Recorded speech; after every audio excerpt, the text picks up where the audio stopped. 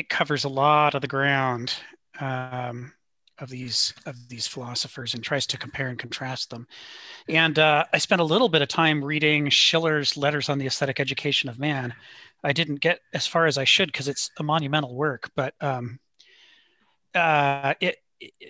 you guys know Schiller. He's the same guy who wrote Ode to Joy that Beethoven made the Ninth Symphony out of. Yes, I did look that up. And I Yeah. also have noticed that he was a doctor.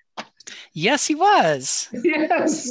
And I thought he had really broad skills. He wrote Ode to Joy for Beethoven's Ninth. And Yes. I went and I listened to Ode to Joy all over again. Right? Oh, yeah. So it took me a long time to get through this. So much material.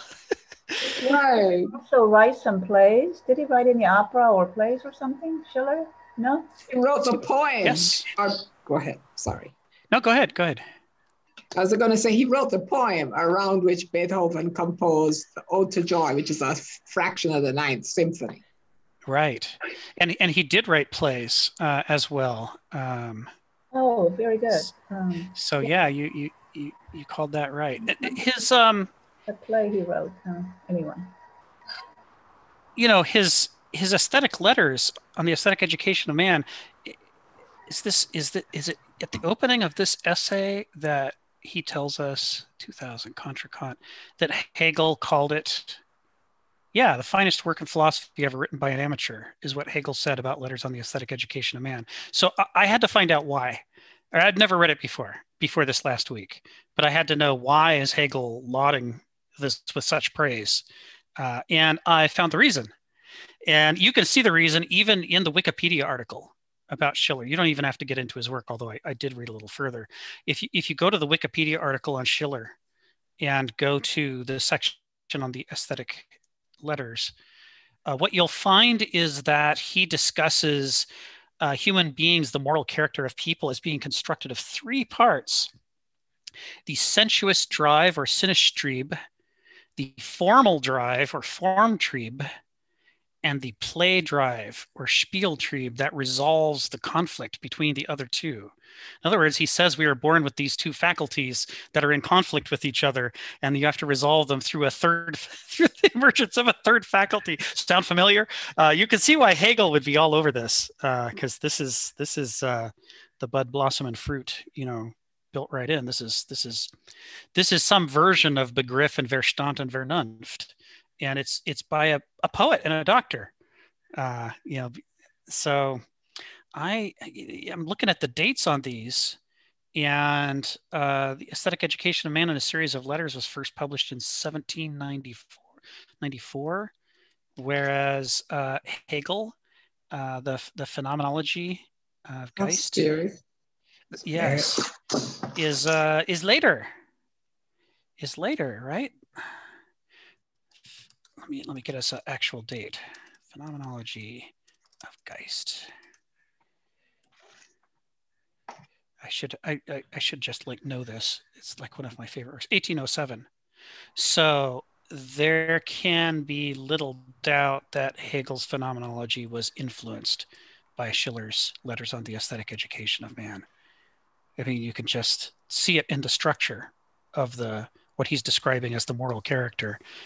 In what Schiller's describing as the moral character. So I see why it's quoted right at the outset here, right? Because you couldn't get much further from Kant than a poet and a playwright who's all about aesthetics.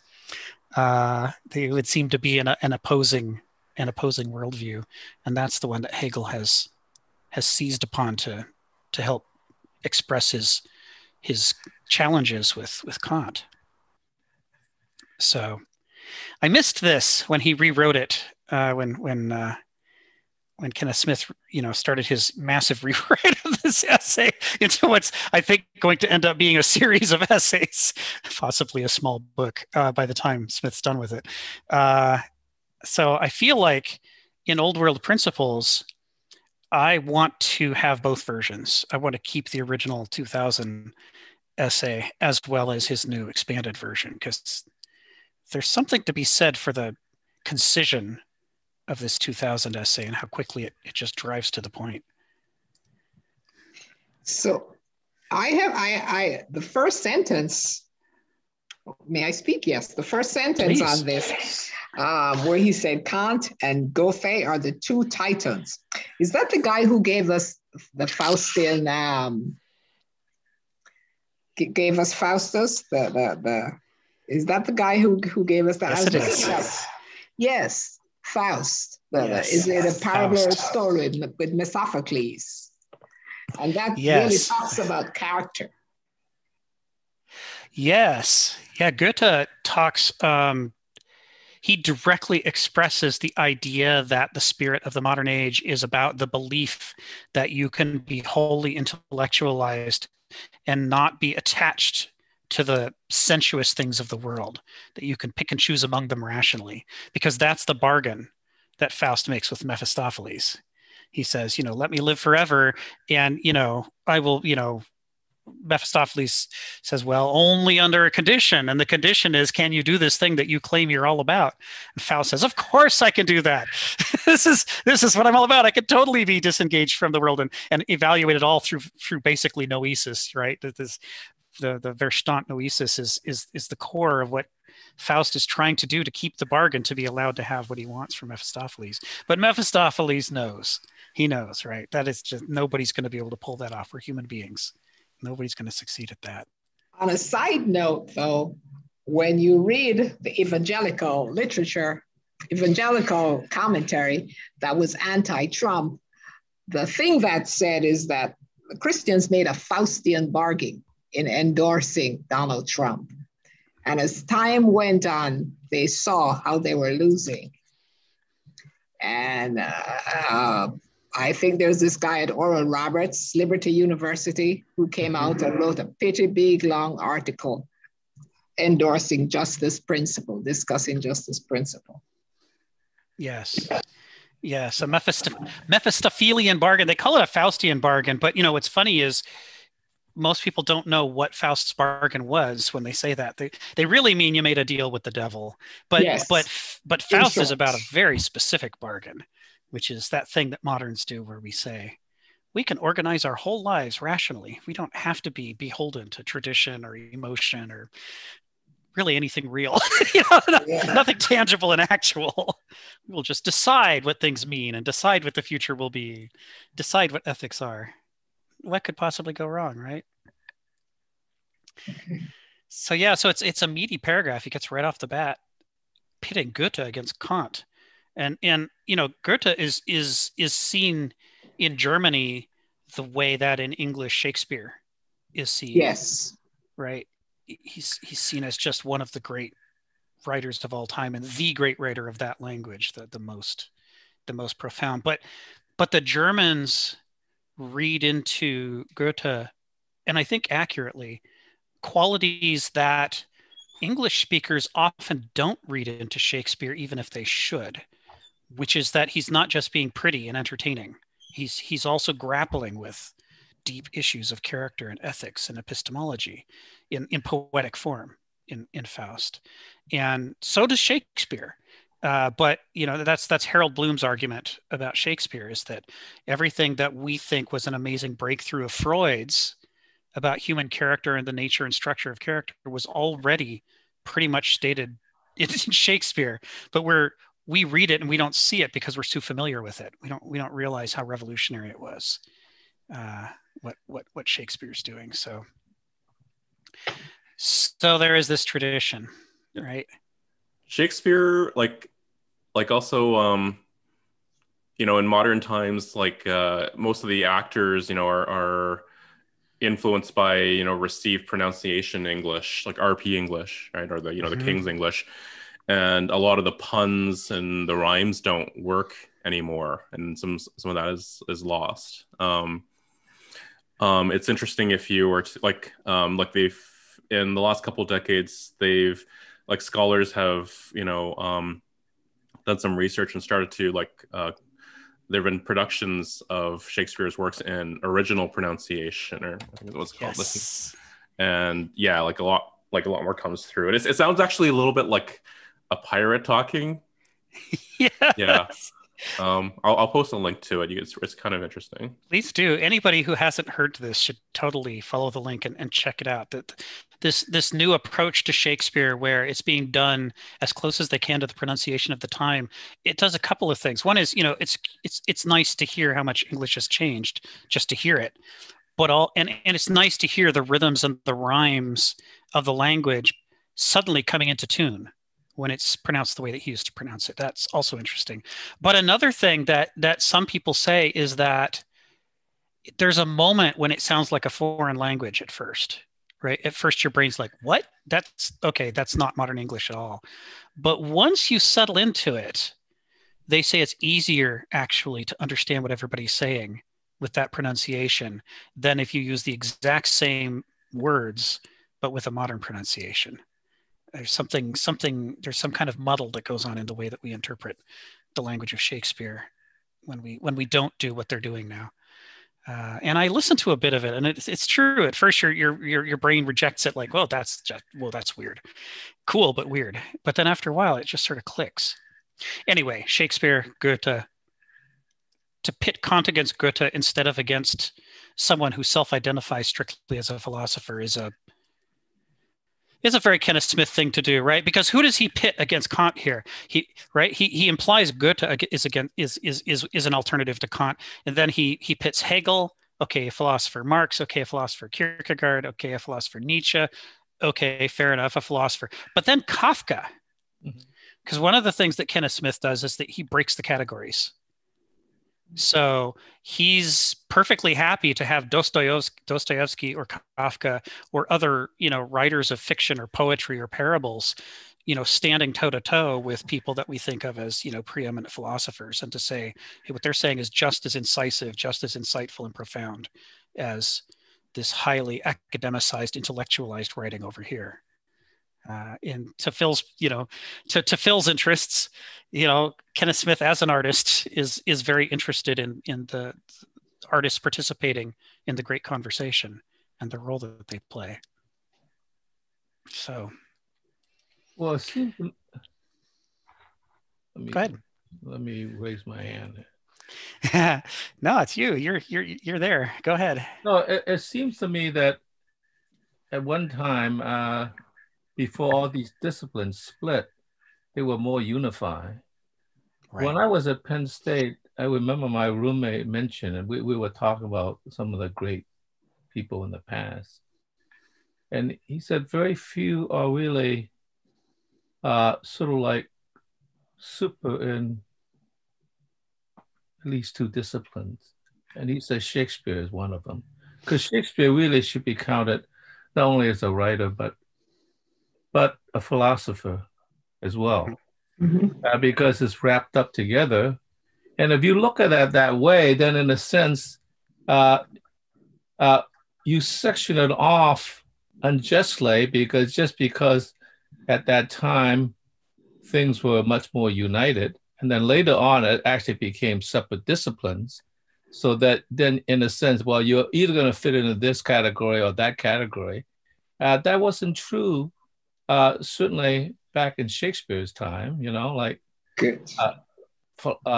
philosophy, psychology, certainly, and of course a writer, you could subdivide it into many categories. So, yeah. So I think part of the problem is that we have sectioned off the divisions so much so that they don't interpenetrate. That's why I'm earlier in a different meeting, I mentioned that even in the modern situation, we should break down the silos by having ambassadors, if not melting together into disciplinary things, because it shouldn't be segmented to that degree. Well, yeah. It's very much an effect of our modernization of all economic activity and specialization of labor, vis-a-vis our interpretation of, like Adam Smith and like in our history of industrialization. Yes, you could argue that compartmentalization aids and abets the hyper-rational culture, right? Mm-hmm. Things are what they are, and they're not what they're not. If you're curious, Phil, what years were you at Penn State? 87 through 89. Oh, okay. I was at Penn State in early 70s. Nice. Not going to college, though. I was Yeah, in high yeah. school. Joseph, you got your hand up. Yeah, I was just wondering actually if maybe Richard or David could expand on that idea of specialization leading the link to hyper-rationalization.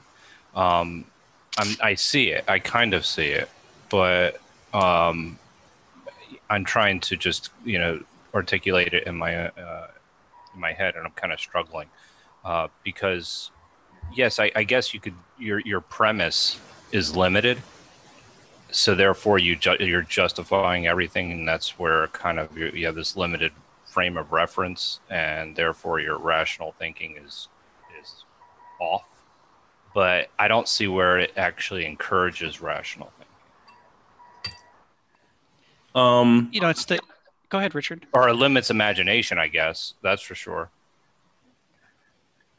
Right. Like if you're just mainly concerned about your particular part in the chain and you don't really step back and kind of look at the whole chain, it's less probable that you're going to challenge, the foundations or the premises of which some of these systems have been built. Like, for example, like, something that kind of came to more of a collective consciousness in the news media, although like the last year has been, there's so much crazy stuff going on, is that our recycling systems are dysfunctional, and really they've been designed that way to kind of, it's a type of theater. I mean, but even before, like, last year, like in like they've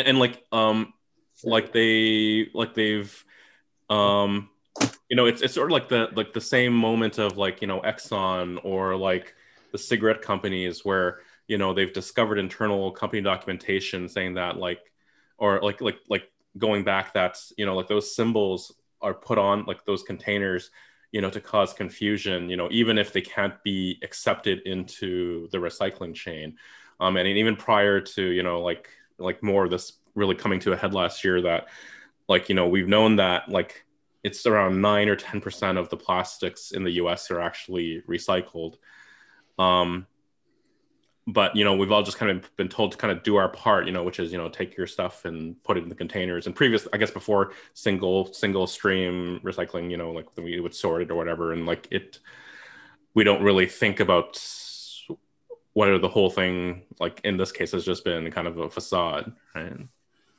Just to put it in Ken Smith language, if myth is the counterpoint to this hyper-rational culture, myth, as Ken Smith says, is something that unites and sees the whole.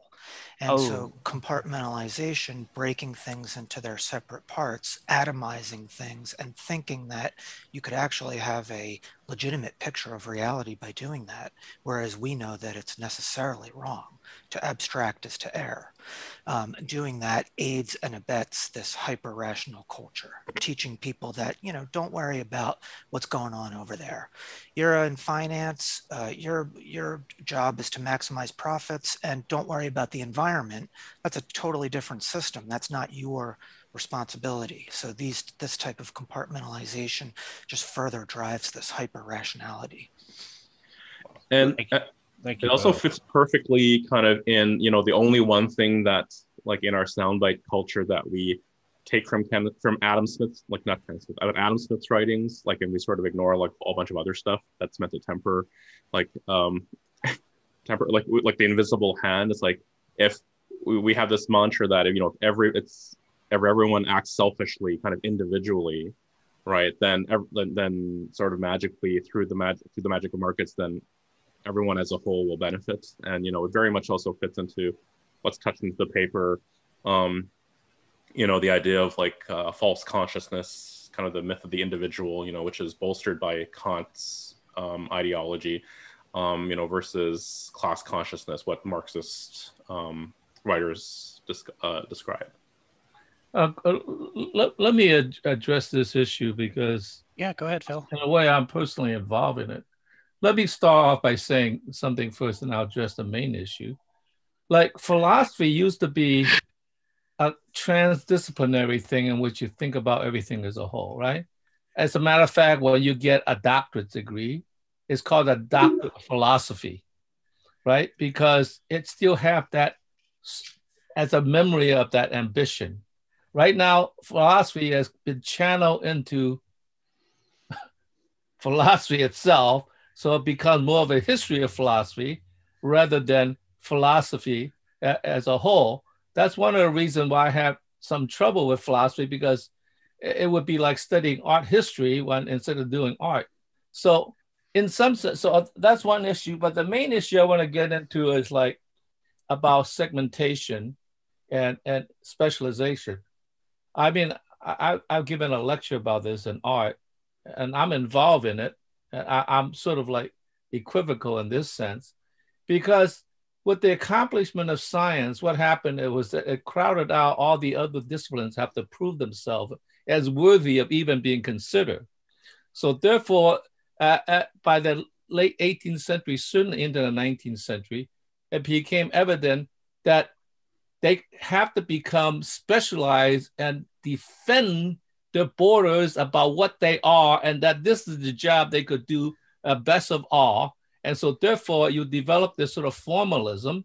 Now, not that there wasn't a formalism in the Renaissance art, which is sort of about perspective, three-dimensional space, but the formalism that eventually evolved, certainly by the time it got to Cubism, was a kind of flattened out painting in which it was more about the painting itself versus representation. Now, this is justified to a certain degree by saying what that does is democratize the surface area, and then you could, in a sense, express this sort of inner dimension of existence versus describing the world, which certainly world travel and the camera has taken away as a better instantiation or representation of the world. So in that sense, and so by the time you got to, now I'm involved with Cubism, so I'm not cementing it. As a matter of fact, if you look at my early work, a lot of it came out of that. As a matter of fact, achieved quite a bit of success. What happened is that you look into after abstract expressionism, which sort of united this sort of like formalist approach, and then this sort of expressive approach with trying to still retain what's called late modernism before it got into postmodernism. You have, in a sense, just simply a manifestation of the grid. I mean, I remember first time I went to New York. I was teaching at Kansas at that time. A friend of mine was in New York. I went there, and I swear I went to so many studios to visit artists who were a friend, and every one of them have discovered something new. And when I saw all these things, I mean, not everyone, but a large majority, they've all discovered the grid. I'm saying, wow, is this the zeitgeist? Or is this just like, are they just out of their minds, right? I mean, every one of them, variation of the, I said, wait a minute. Although I believe in the grid as a formal structure, like it can't be so profound as the only thing that there is. And so in a sense, that almost began my recovery. As a matter of fact, when I in my late form, I was doing these paintings, which I call anti-paintings, which essentially I discovered a cyclone fence that needed to be repaired. And I took it home. I mean, a small piece because it was a piece of wood stuck in. I thought that was curious. I took it home. I was painting with acrylics at that time, and I just threw some paint on it. Dry paint, I soaked it off, I draped it on it. And I said, well, I could do something with this in painting. And what I did was I took a big piece, 4x6, at that time. And then I just sort of did that over and over again until I developed a texture. And what that statement was about was because, you know, in the mid 70s, when I was going to graduate school, it was impossible to be a painter, because if you're a revolutionary, painting is dead. But if you're a painter, then you want to paint. So you're left in a funny position. So I wanted to paint and yet not paint at the same time. Okay, so anti-painting. So what I was doing was asserting the materiality of the material, which in a sense is kind of a reaction to the grid, and it's sort of like pushing even further back the representation, because now painting just asserts itself as a material rather than a representation of a tree or the sun or the sea or whatever it is, okay? So as a matter of fact, when I was teaching at Kansas, which was a little bit after I was a graduate, I continued this, and I thought, you know, if I'm going to assert the materiality of something, what I should do is do photographs. So I had a lot of slides of my work and my students' work, which is a representation. And I took a wall in my studio, which was provided by the university, and I made a grid, and I plastered these slides onto the thing to deny the representation, to assert the materiality. So if you want to call me, at that period, a kind of super Marxist materialist, that was it. But it was like funny. It was then I decided, you know, I'm going to go and try to start doing drawing again. And then I'm doing these things now, and like a lot of people look at it and say, this is not modern art. I said, yeah, it is. And what I had to do, in a sense, was to go back in civilization and in a sense, retrieve a kind of more archaic and primitive thing to cement it with modernism. So that's the thing that was pushed to an extreme, in which you can no longer deal with anything else without saying, well, this is sort of like mystical realism or whatever it is, you know, without being considered serious as a serious artist. So there you are. The segmentation leads to a kind of formalism that isolates you in that field, and you're very much in that field, and no other field could enter that, because you are the expert, but you're not really a necessary expert in anything else. Right. Thank you, Phil. Thank you. Sharon, and then if you look Marianne? at my website, you see the anti-painting part.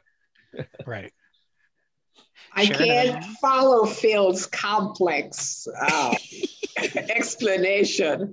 But what I will say is that in my practice, in my life, specialization impacts the efficiency of the whole.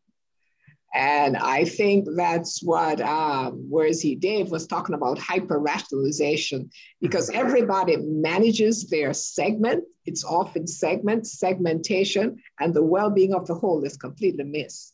Right. Right. It's why there's been the rise of cross-disciplinary studies, because of the discovery that there is no system of bureaucratization that segments things in such a way that it does justice to the whole. You end up only doing justice to parts of the whole, and then all these other things fall in between the gaps and get missed. Yeah. And then the whole pays the price. Yeah. And in, you know, during my lifetime, it was a revolution in medicine.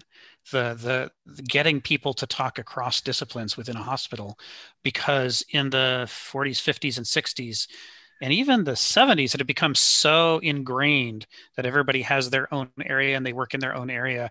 And we just assert as an article of faith that nothing could fall between the gaps, that the definitions cover everything.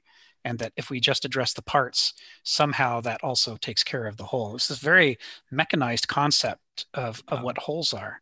And there's been since a big reaction against it, going back to the idea that the whole is a real thing and that there's no collection of parts that represents the whole, because by definition, each part is cut off in a way.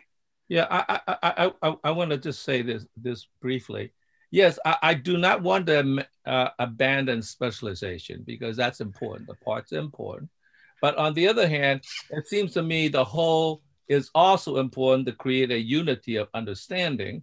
And so therefore, in a sense, even more than the bureaucracy, it's really industrialization, right? It's really Henry Ford put into manifestation in the representation of the world.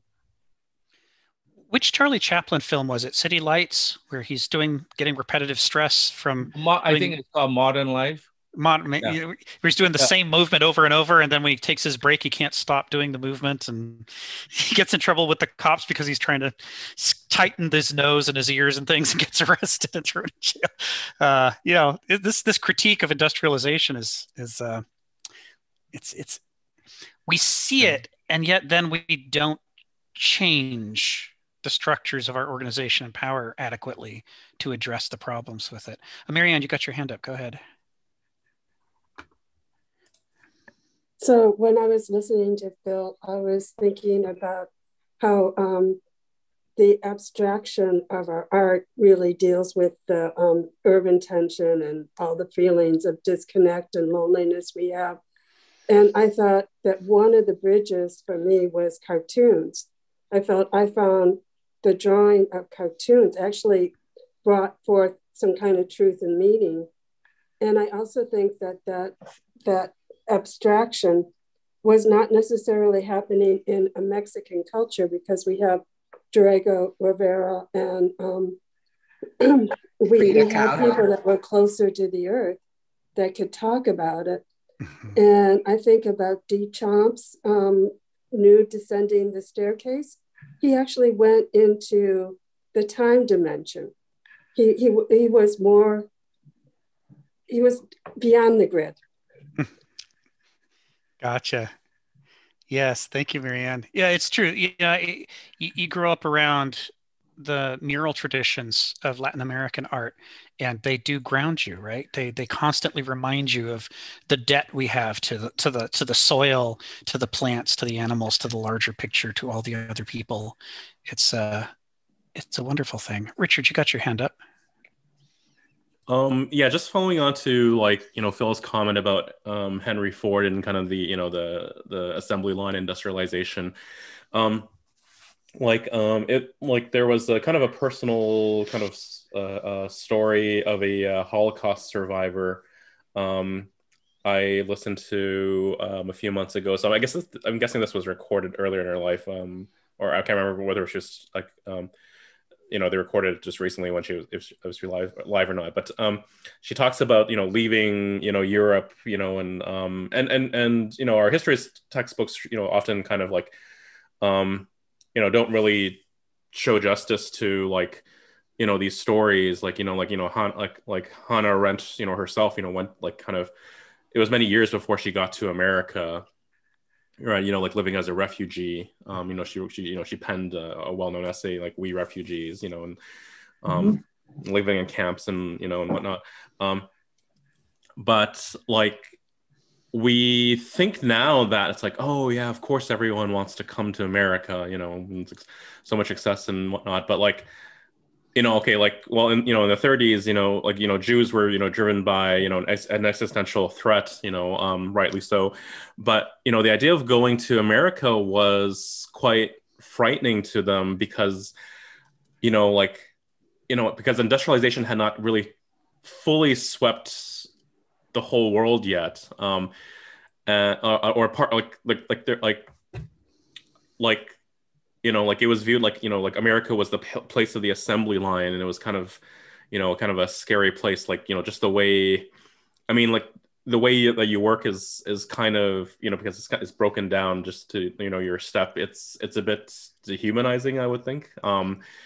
And also, just recently, just reading that, the word robot came from a Czech play, and comes from from Czech language and Slavic language robota, which means forced labor, slave labor, which is and we see right now so much of our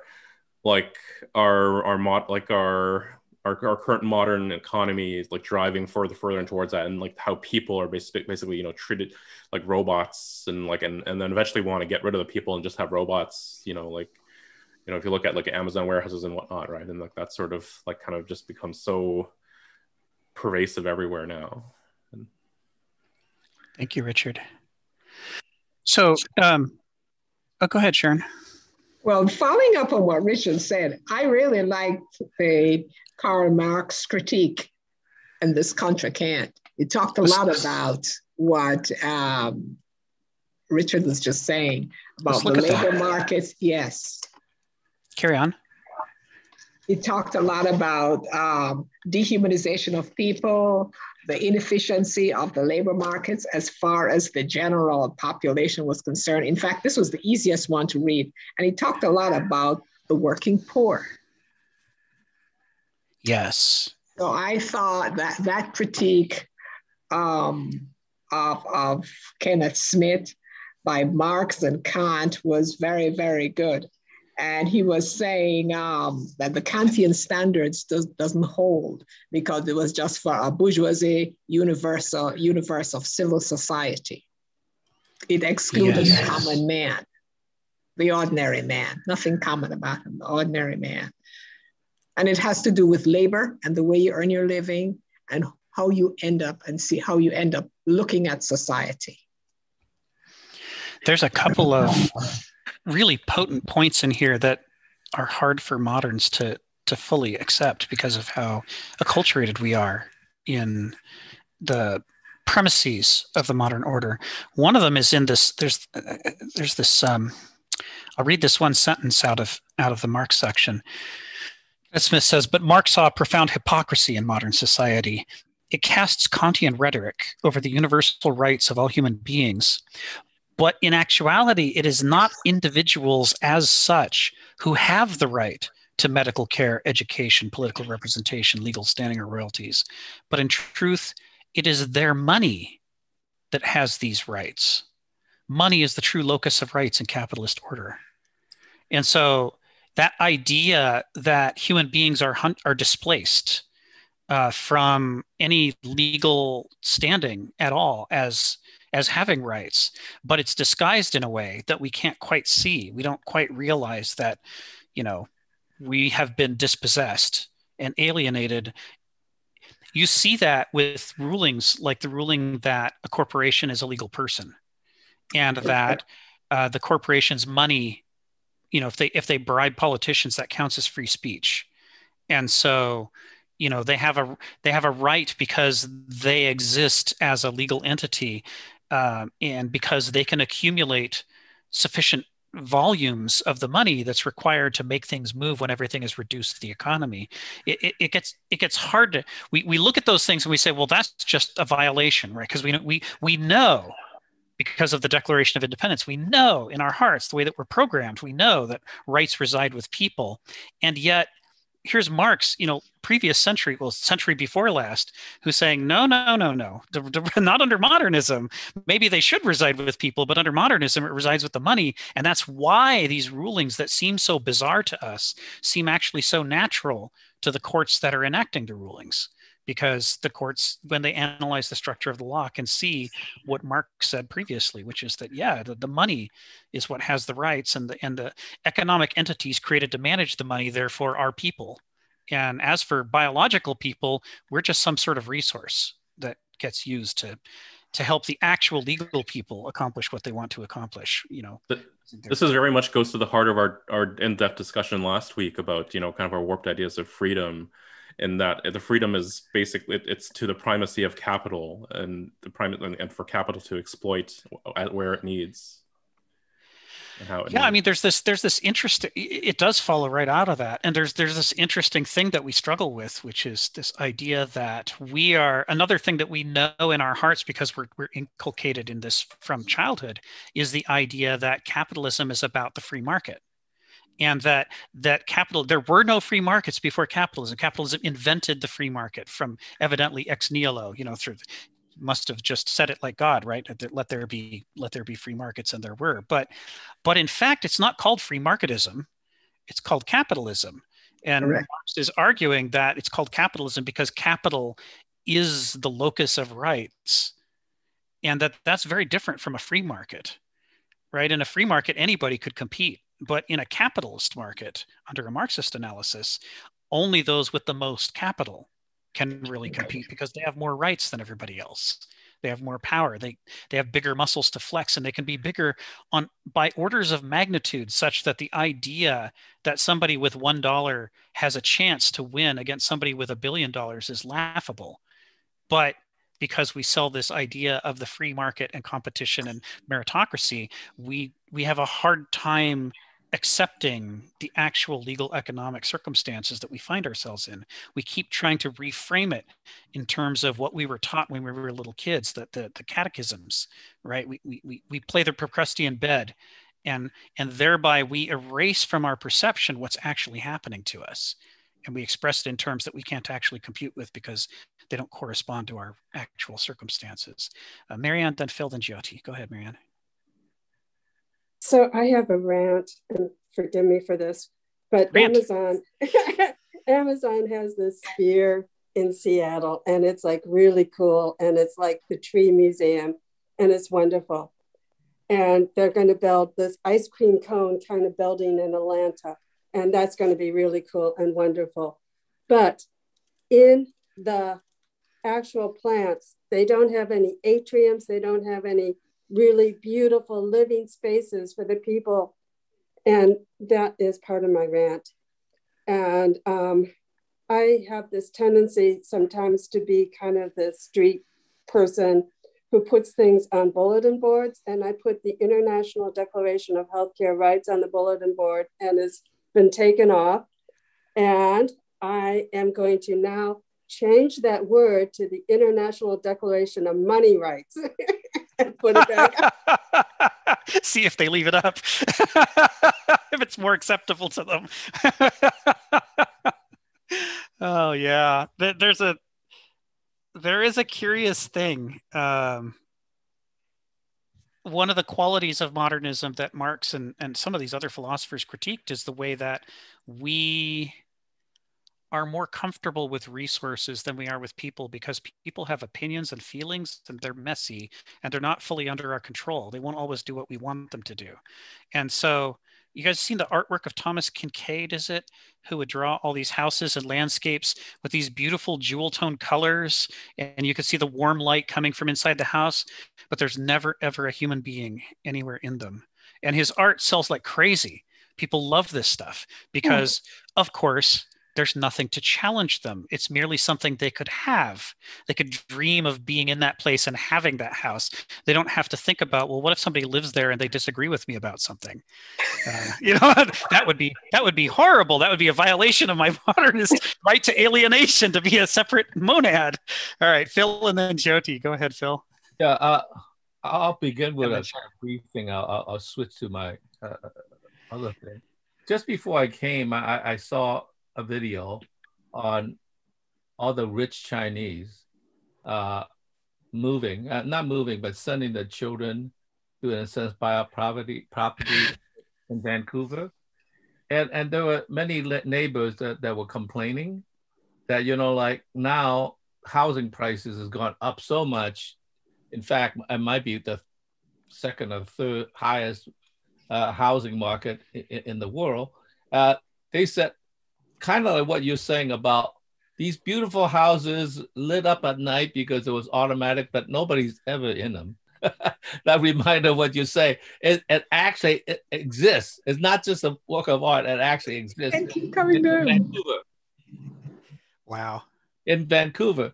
The thing I wanted to say, though, as a main part, was that I found his section on Nietzsche the most interesting.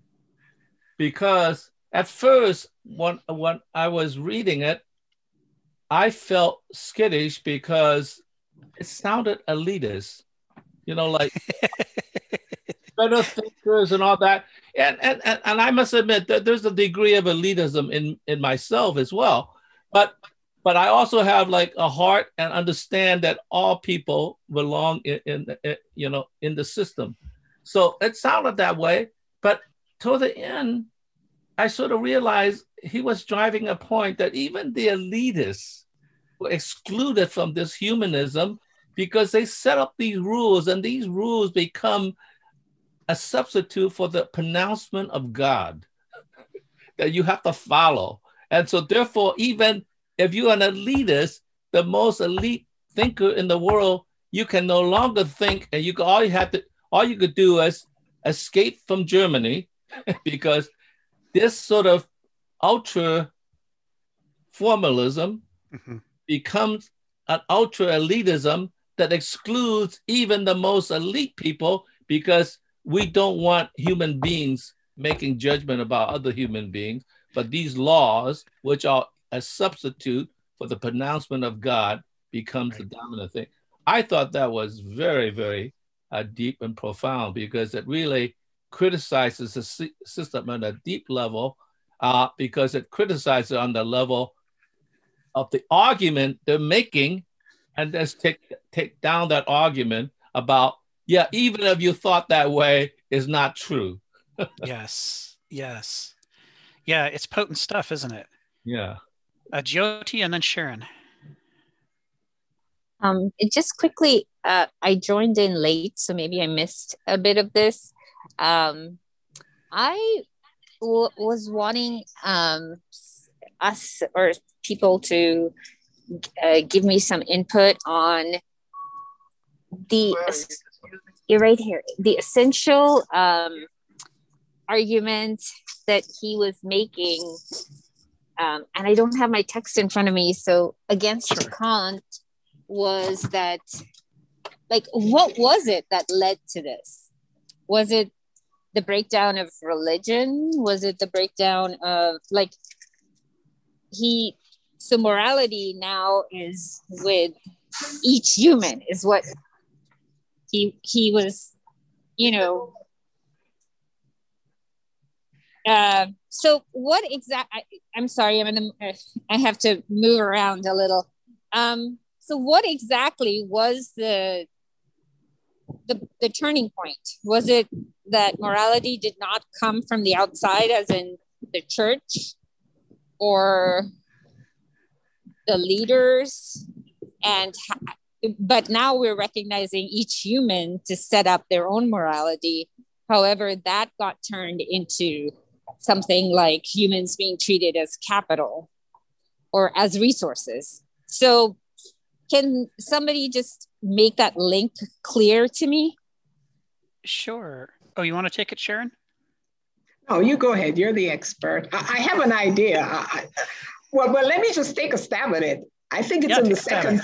It's the second paragraph in this Contra Kant where he says that Kant came up with the possibility of moral responsibility and free will from the encroaching menaces against two war fronts, Humean psychology and Newtonian physical determinism.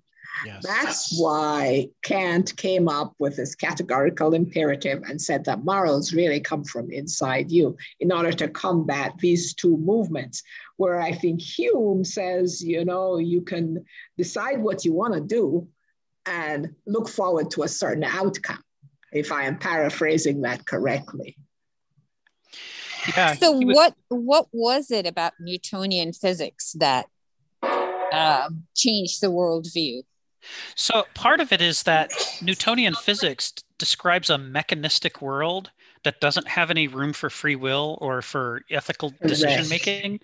Things just happen because they're subject to natural laws and they always come out the way that they seem to come out. It seemed to imply a deterministic universe in which it was hard to explain what is the moral role of a human being. If we don't have any free will, if we're just billiard balls being bounced around the universe, then how can you punish people for things that weren't within their power, for example? I mean, when we don't dig deeply enough into it, when we just sort of look at the surface of what science seemed to be saying in the 1700s and 1800s, it seemed to not leave room for morality and right and wrong anymore. And this was deeply horrifying to the people who were concerned about ethics at the time. They're like, well, what does this justify everything? Are we resorting to nihilism? And then the Humean side was the fear that pragmatism was just going to rule over everything. And pragmatism doesn't have any room for morality or human agency really either. You're just calculating, what the outcome should be, what you should do. And so Kant was afraid that what was happening was these twin waves that were going to result in nihilism, in a really inhumane way of structuring human societies. And he wanted to come up with an intellectual basis for human beings to matter and to be moral agents again in the world, despite science and despite, Humean pragmatism. And the critique that Kenneth Smith has here with these five philosophers is he says the problem is Kant was attempting to use the tools of modernism as a bulwark against modernism, and he didn't realize that's what he was doing.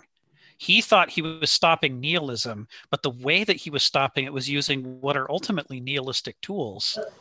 He couldn't see the Achilles heel of what he did, but the way that Kantianism got picked up and spread across Europe jettisoned the ethical parts and kept the intellectualized nihilism of it, much to Kant's horror, which is then what these five different philosophers are critiquing. They're all saying that's what went wrong with Kant, is he didn't see that he left himself open to being co-opted for the very thing that he was trying to stop.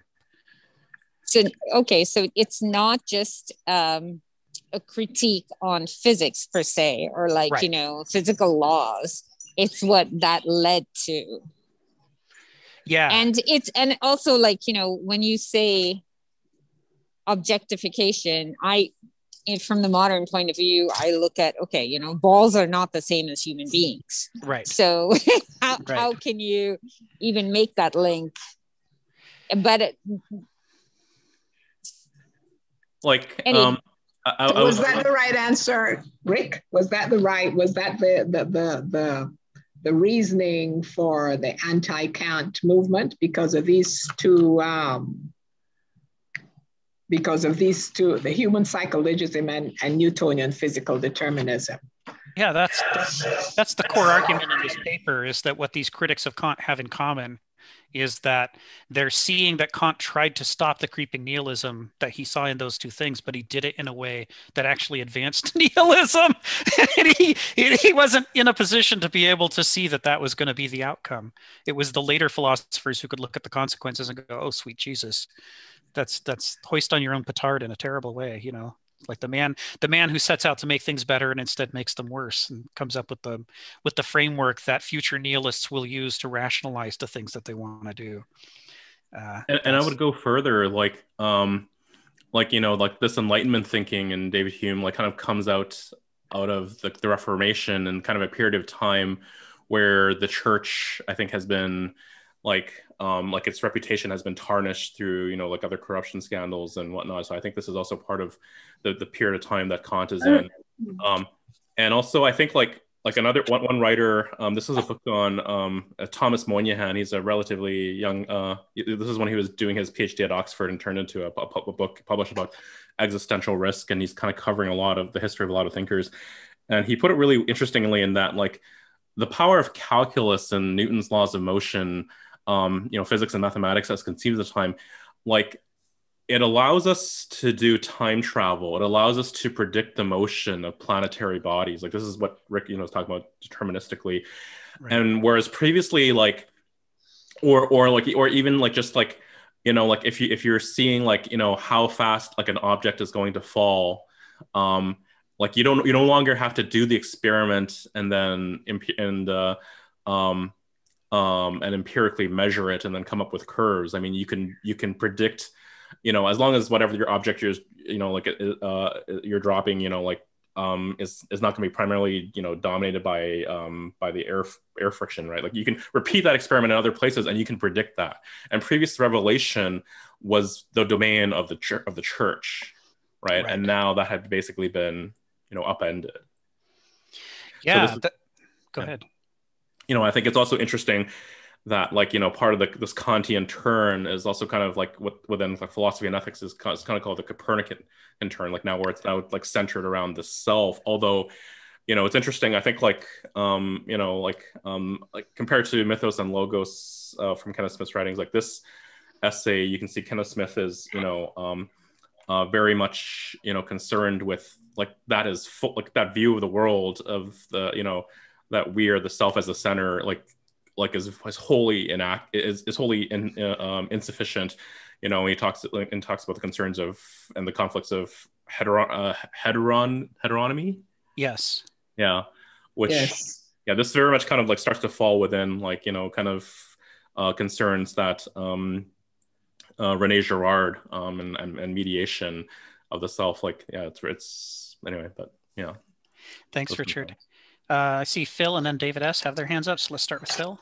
Yeah, I see it similarly, but it's just slightly different. Yeah, go ahead. It seems to me that Hume was the big problem that Kant was trying to respond to and salvage from. Because science has progressed so much that in a sense, it presumed that there was a causal link between events. And Hume pretty much proved that the cause is not in the objects themselves, but in the way we perceive the world and create a kind of narrative structure to put it together. That is really the causation. And so in the old days, we used to, talk about the sun god carrying the chariot across, and that was the cause that we know, and which is a kind of human construct, but nonetheless what it is. And the problem that Hume has with that kind of causality, it's also invalid, just like physical objects as a causality is coincidental. He presumed that kind of causality has nothing to do with any reason you could see. It has to do with habit and tradition and religion, which means that when it comes right down to it, it has to do with some kind of belief that has nothing to do with how the world actually is. But he didn't give a way out. He says that's the problem. Like, of course, we all want to know like what is the cause for what or what.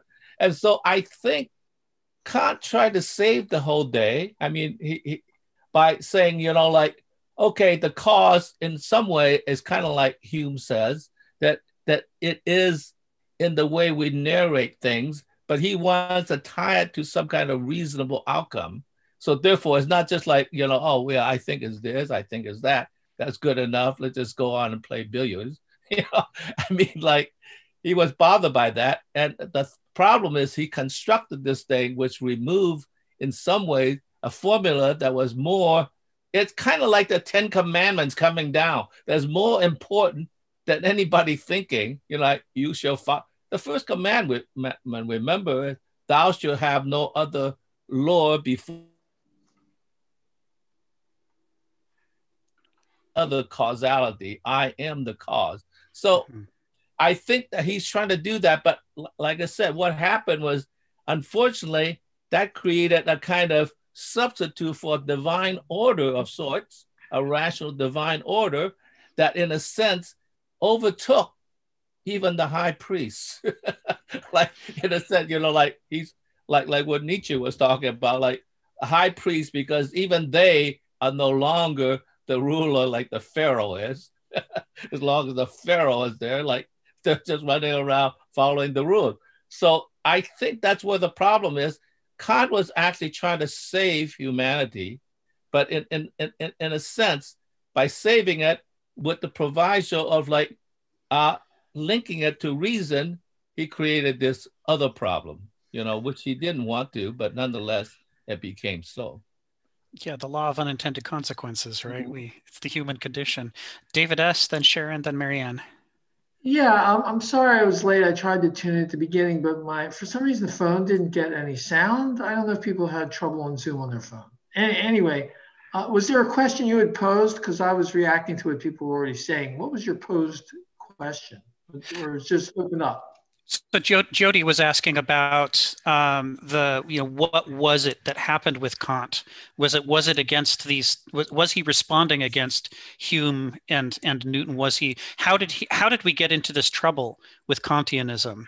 And what was he trying to do versus where did we end up?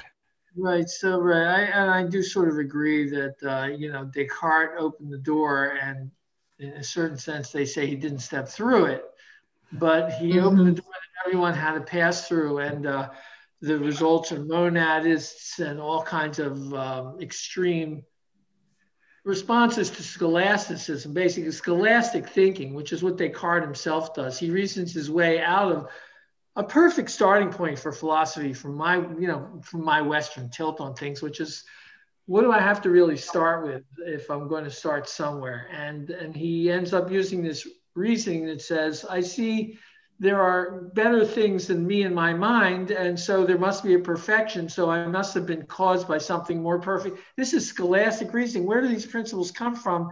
That he didn't critique. So everyone had something that they weren't doing, which was reflecting on, well, it's easy to knock things over like Hume and come in and slam all the blocks. They fall down. But yes. to build them up, to actually construct the thing. So Kant is coming along with everything knocked down. I agree, like Phil was saying, by Hume. And where's the way, how can you build a foundation with only logic? Because logic doesn't refer to the physical world. It refers to your reasoning powers. And if you take your reasoning powers to the extreme, we've seen angels are dancing on pins, and it takes you to insane places. So Kant, just as someone who stares through a telescope and does this night after night and records what's happening in the stars and can deduce, how Kepler's laws and Newton's forces apply to the universe, and it explains. So with that confidence and background in what we perceive being misleading, but knowing how evidence builds the truth, he creates this, enlightenment statue, to the God of reason, and with the boundaries that are the boundaries of reason itself, determined by reason, and I would stand here and defend him against this paper, because I think the paper's accusation, I'm fascinated where Kenneth stands, that in a certain sense, my message from the paper was, and it was sort of said already, well, look where Kant led us to. Well, look where E equals MC squared led us to. Yeah. We point the finger at Einstein for the bomb, or for the abuse of his knowledge, and where he pointed the possibilities. I think that's really, it's a funny tone in the paper that we're saying, don't let people use Kantian morals as a basis, because they don't really get it. It's too hard for them. And I agree, there's some truth. It's too hard for them. It's not a morals system. It's a metaphysics of morals. It's a lesson about what your morals have to signify to you. That's all it is. And, and it's, fortunately, it actually gives you a concrete negative test that, are you failing? Here's a test. It doesn't help you build the positive. I don't know his, positive ethics from his critique or Grundlagen, but, and some of his efforts, perpetual peace, they're a little nutsy in themselves, but his moral metaphysics is like exquisite. So that I would sort of say, how can we attack that legitimately? Because people have gone astray, I don't know. Well, this is part of the role of the paper. Part of the role of the paper is for Kenneth Smith to argue, what his position is, but Kenneth Smith's approach to philosophy is different from a lot of other philosophers. He's only sometimes telling you what he thinks. A lot of the time, what he's trying to do is pit philosophers against each other so that we can understand their positions based on what they were arguing about. And so that's what he's doing here when he's saying, okay, well, here's an introduction to Kant and how he got started and the initial impact, but he turns almost immediately to what did these other five thinkers have to say about Kant in order to kind of get some different perspectives on the issue. So that's kind of the core thing that this paper is trying to do is give us, six perspectives, Kant and five other philosophers all arguing about Kant, if you will, or Kantianism. And it's by no means trying to settle the issue. The rewrite that he's doing now goes into a lot more detail about Smith's own position, but we don't have that paper yet. He's only partway through it. So we're looking at this one. Well, I think the framing of Hegel as categorizing ultimate goodness as an ultimate evil is a little out of a context. It's sort of like a polemic that I don't think necessarily matches the Hegel. Are you citing something in the paper? Hegel, ultimate goodness, ultimate evil? I don't remember that. I believe he did quote that part, yes, like page 3 or 4 or something, which is sort of out of the Hegelian. Oh, there it is. I see it. Yeah. I don't think that puts in context where that, idea is coming from. But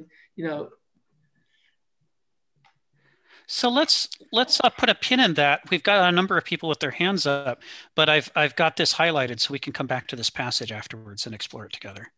The list has gotten longer. I believe it is Sharon, Marianne, Jyoti, Phil, and Fred. So let's start with Sharon. Well, I just wanted to say, to follow up on what the last speaker, I think it's David, just said. I kind of like the last paragraph in Kenneth Smith's critique using Hegel's philosophy. It said, in real life and over the course of actual history, the Kantian abstractions play out like a Mobius strip that turns autonomy into heteronomy, self-rule into self-uncertainty, and will into systemic slavishness. And it goes on. But practically, the Kantian ethics does have limitations. And the paragraph that she just highlighted, Kantian ethics taken to the extreme, and in my profession, it can cause harm. And there are pretty examples of that. There's a time when you have to do your duty, but executing your duty sometimes results in a situation that causes harm to the individual. So that's all I have to say. Yeah, before I call on Marianne, just to give some context for David S., Sharon works in the medical field. And so she was talking in a previous week about how medicine really tried to embrace Kantian ethics. It's still used actively in their discussions about end-of-life decisions, about quality of life, all these sorts of arguments about what's the right thing to do in terms of medicine. And her observation is that it's a great start. It's a great way to get into it and to begin to systematize your thinking, but it can't actually, it's not complete unto itself, because you get all these unresolvable questions when they're expressed strictly in Kantian terms. They need medicine has this special power to put us to face directly these life and death issues where they become so concrete and so charged that they cast a different light on arguments that otherwise might have seemed complete until you got into that tangle. But anyway, that's just some context for what Sharon said. Marianne, you're next. Thank you for that, Rick. Yeah. Thank you, Sharon. Took me a minute to think about it. So when Phil was talking, I really felt that there was a domination kind of ethics, God from above. And I was thinking of the yin and yang and how things flow. And so then when Dave was talking about the moral significance for you, I got excited because that's what I've been missing, is the sense of integrity, that we have to have an elasticity in our thinking. We just can't say this or that. It's got to be elastic, and we have to be able to go to the source within ourselves to know how it feels to us. And then we have to live with ourselves. Otherwise we disassociate. Mm-hmm. Mm-hmm. Mm-hmm. Yeah, that we see that in the Nuremberg trials when we read the transcripts of the excuses that people who did terrible things had for how they were just following orders, how they were just trying to be efficient, how they were following the rules and making things systematic, and that they should be praised for systematizing things. And yeah, there were some really uncomfortable things like, how many people am I killing? But they tried not to think about that, and they didn't want you to think about it either, because it was outside the frame of the system that they were thinking in terms of. So they dissociated themselves emotionally and ethically from the actions that they were doing by expressing it strictly in these formalized, intellectualized, schematized, systematized ways. It's the Achilles heel here. It's like and it takes us back to the Arabic, the medieval Arabic critique of classical Greek thinking, which is, if you are not tethering your thinking empirically to reality, you could conclude anything, and you could conclude it very persuasively and yet be 100% false. The moment someone actually puts it to the test, they discover, well, that may be valid, it may be logical, but it's just not true. And that contradiction between the valid and the true, and between those things and the ethical and what you can live with, is part of the profundity of the critique. It's like we're using these other excluded things that Kant didn't want to include into it have to be factored in order for us to be a whole human being. Jyoti, can I say one thing on that because it's relevant to just that? Well, we got so many hands. We gotta work our way through the list before we can go back to the quick interplay. So, Jyoti, go ahead. So the progression to personal morality taken out from the church, or upward, top-down morality, you would think that something like that, coming from like in Indian society, where it's already like in the present, it's already set for you. Now, if you move down to a personal morality, you would think that that would be more freeing and be more, empowering for the individual. So how did it get so freaking screwed up? Because, now we have freedom and we're a tribal, we're a tribal community, so we can't live without each other. And you would think that we would be more caring and more connected with each other. So I'm still kind of like, okay, how did we go from there to here? From a state of like, okay, let's cut out the church and the morality or church or religion or whatever philosophy you want to put there, that's a hierarchical, to individual. And I mean, how did we as individuals mess it up so much? Well, part of the question is, did we mess it up as individuals, or was it messed up systematically? And then we as individuals are trying to somehow take responsibility as individuals for this thing that was a lot bigger than we were.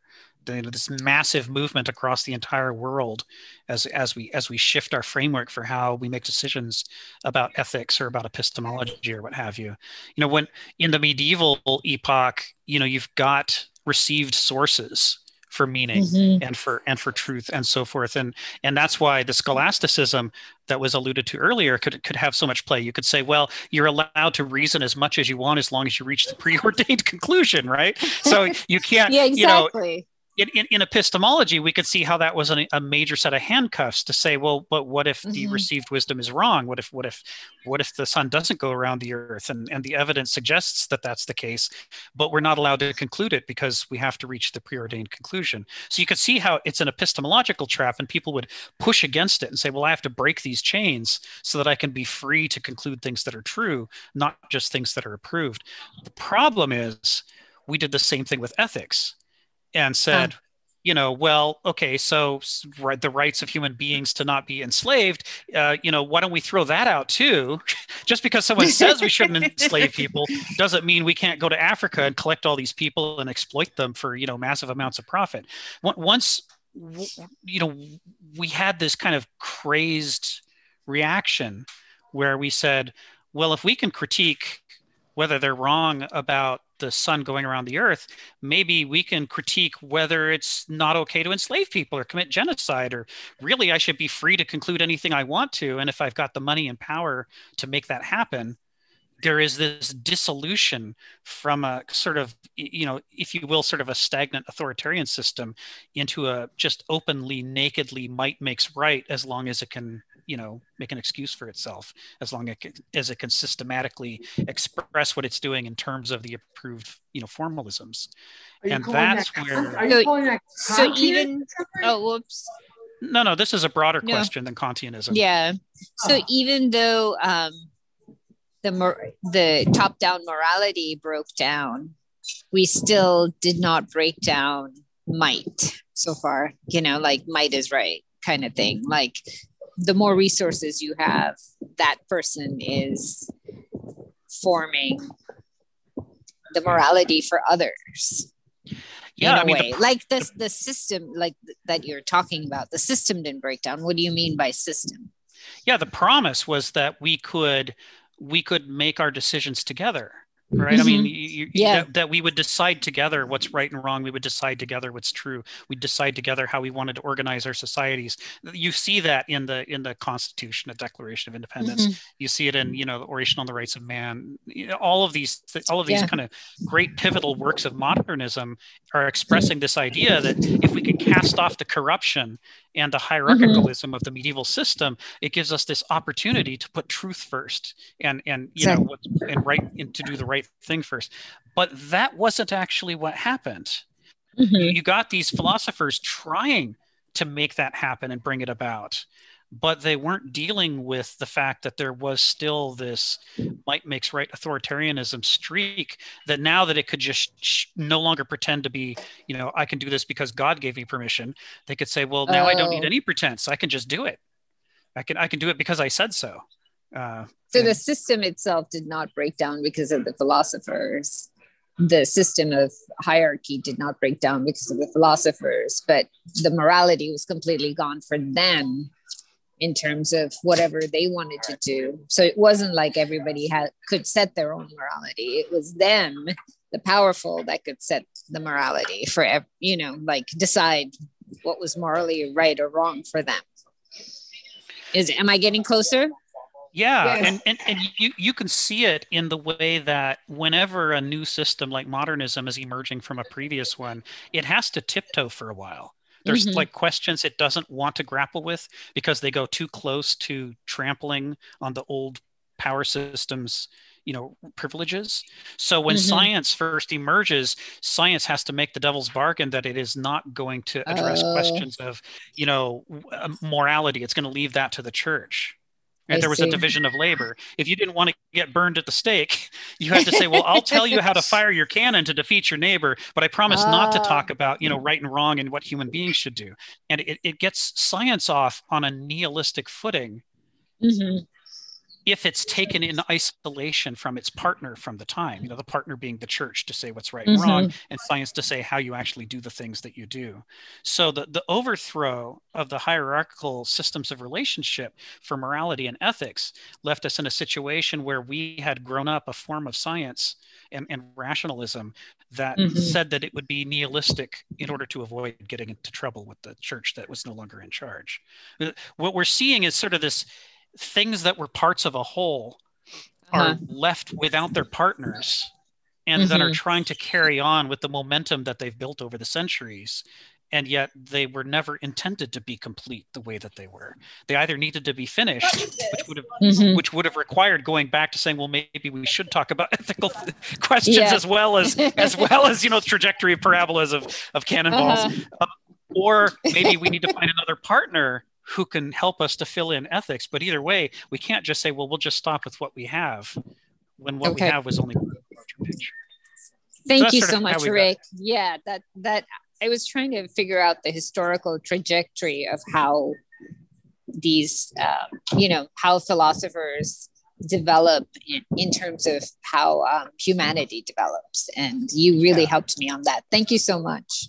Well, thank you, Jody. And to David S.'s point before I call on Phil, just as an aside. So this is, we're talking about a larger thing here than Kantianism, because as it says at the opening of the essay, Kant saw the creeping nihilism that was arising from the way that science was dislocated from the ethical concerns that the church had previously provided, and in fact insisted that it was the sole arbiter of. But once that fell down as a source of authority, we were left with a science that was sort of suggesting a nihilistic mechanized universe in which there was no room for human agency and morality. And Kant saw that and saw the dangers of it and wanted to step into the breach and fix it.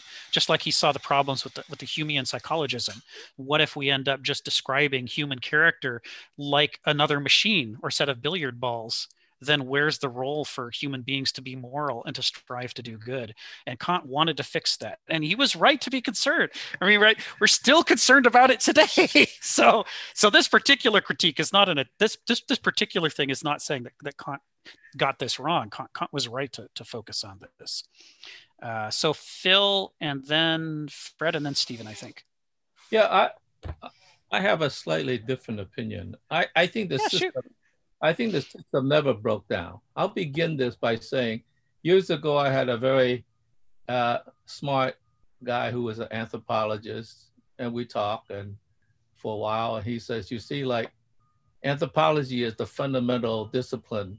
You should come and join me in anthropology. He wanted me to help to become a partner in writing a book, and I wasn't interested. So I just talked to him like, that's nonsense. Like he's saying like, this is the basis of human understanding. I said that's nonsense, because I think creativity is the fundamental foundation of human existence. So I just rejected his doorway into what being a human being is. I think in the same way, depends how you enter philosophy. I think there's a hierarchy that's set up. It might be breaking down now, but it was set up and remained that way, that metaphysics is on top, and then epistemology explains it, and then from that, it explains everything else. The funny thing is, Plato, who's considered the father of Western philosophy, spent his most intense time in writing the Republic, which is social and political philosophy, right? So why would the person who should be credited as the premier metaphysician be more interested in social and political philosophy? And he later also wrote the laws. And so I think maybe depends on opinion. And I'm thinking like that itself reflects. And I've been listening to a lot of mythology, and I've particularly been interested in Egypt. And I saw Egyptian mythology because there's so much mystery in it and all that. And I found that it was constructed in a way for domination, but in a funny, a benign way, because they believe, first of all, there was creation, and then the God separated itself from chaos, and order from chaos, and that remained involved in everything. But nonetheless, order of structure was dominant over chaos to a degree, and you want to keep it that way. That's why Seth always remained along with Osiris. And what they did was, there was an added element that was very, very important, which was magic. There was a goddess of magic, and magic was something that connected to human relationships, as well as your relationship to the gods, and of course to the pharaoh, to the gods. So in a sense, everybody lived this sort of like life that was ethical in relationship to the whole system. So we used to portray the pyramids as built by slaves, and now modern studies know that it was built mostly by devoted people who spend their time, I guess, in the non-planting season to go help build the pyramids. They was out of devotion because they got to give the pharaoh an afterlife. So it was always about control of a political system that was based on domination. The pharaoh at the top, who's connected to God, in fact, he is a god to be, okay? And so you all have to do, and you have to have this sense of gratitude that this magical relationship existed between you and the cosmos, right? And so everybody did it peacefully. So along with isolation, Egypt remained a very stable society for a very long time.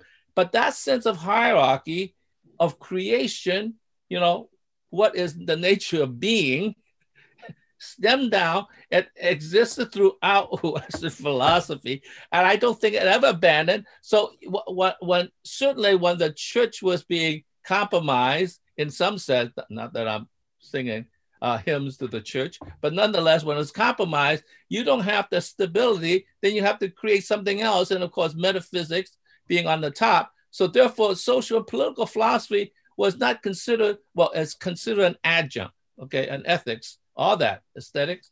And so therefore, in a sense, you have a structure that never broke down. That means domination and power was going to remain no matter what the situation is. That's why I believe that it never went away, okay? It never went away, despite what I said. Now, Plato may be wrong in a whole lot of things, but he did at least pay a lot of attention to social and political philosophy.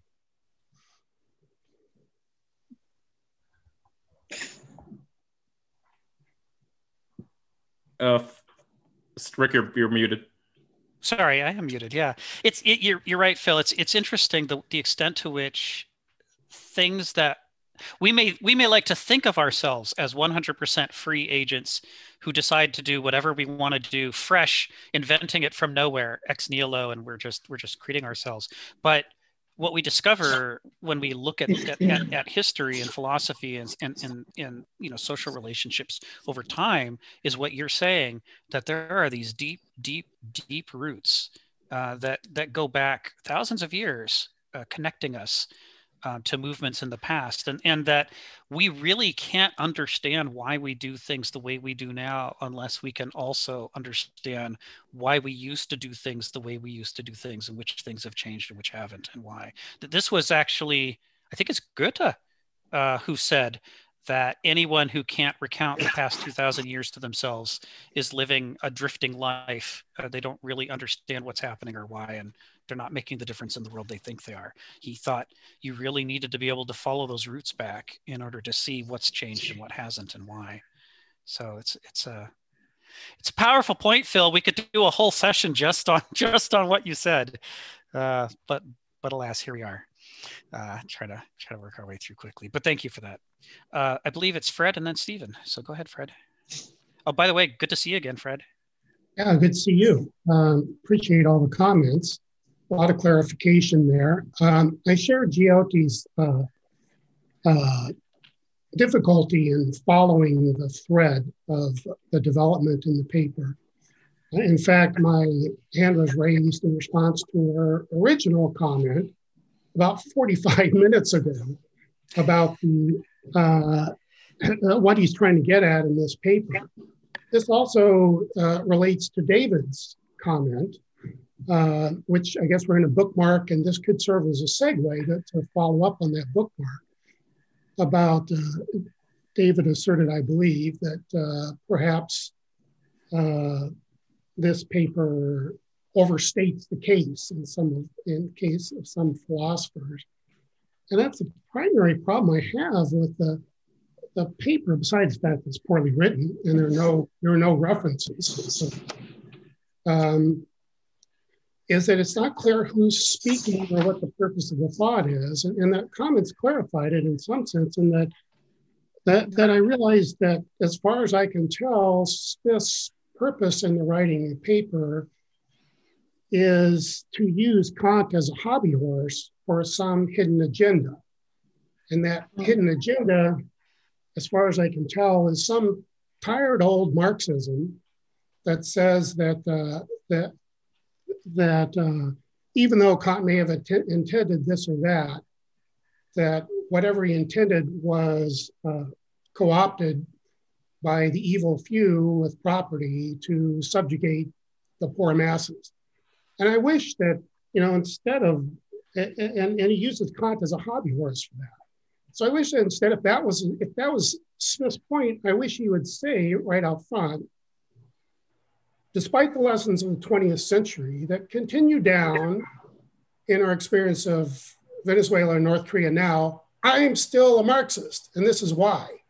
Rather than a roundabout way of using Kantianism, using Kant as the precipitator of Kantianism, which in turn propagates rationalism, which in turn is co-opted by a handful of people. And then he uses the voice of other philosophers to somehow make his point. It's hard to tell whether in the various sections, which I think are great in conception, the various sections that says that Nietzsche said this and Kierkegaard said this and so forth. But it's hard to say what in those sections are what Kant thinks, what that particular philosopher thinks, what that particular philosopher thinks that Kant thinks, and what the author thinks. So that, for example, in the Kierkegaard section, when he says, but rationalism propagates a false consciousness of specious and easy freedom and vacuous rationality among the great masses of people,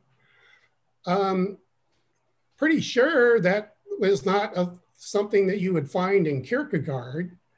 Maybe it can be indirectly imputed from some lesson that Kierkegaard tried to convey. You know the quote, right? Pardon? You know the quote he's citing here? Well, that's the problem.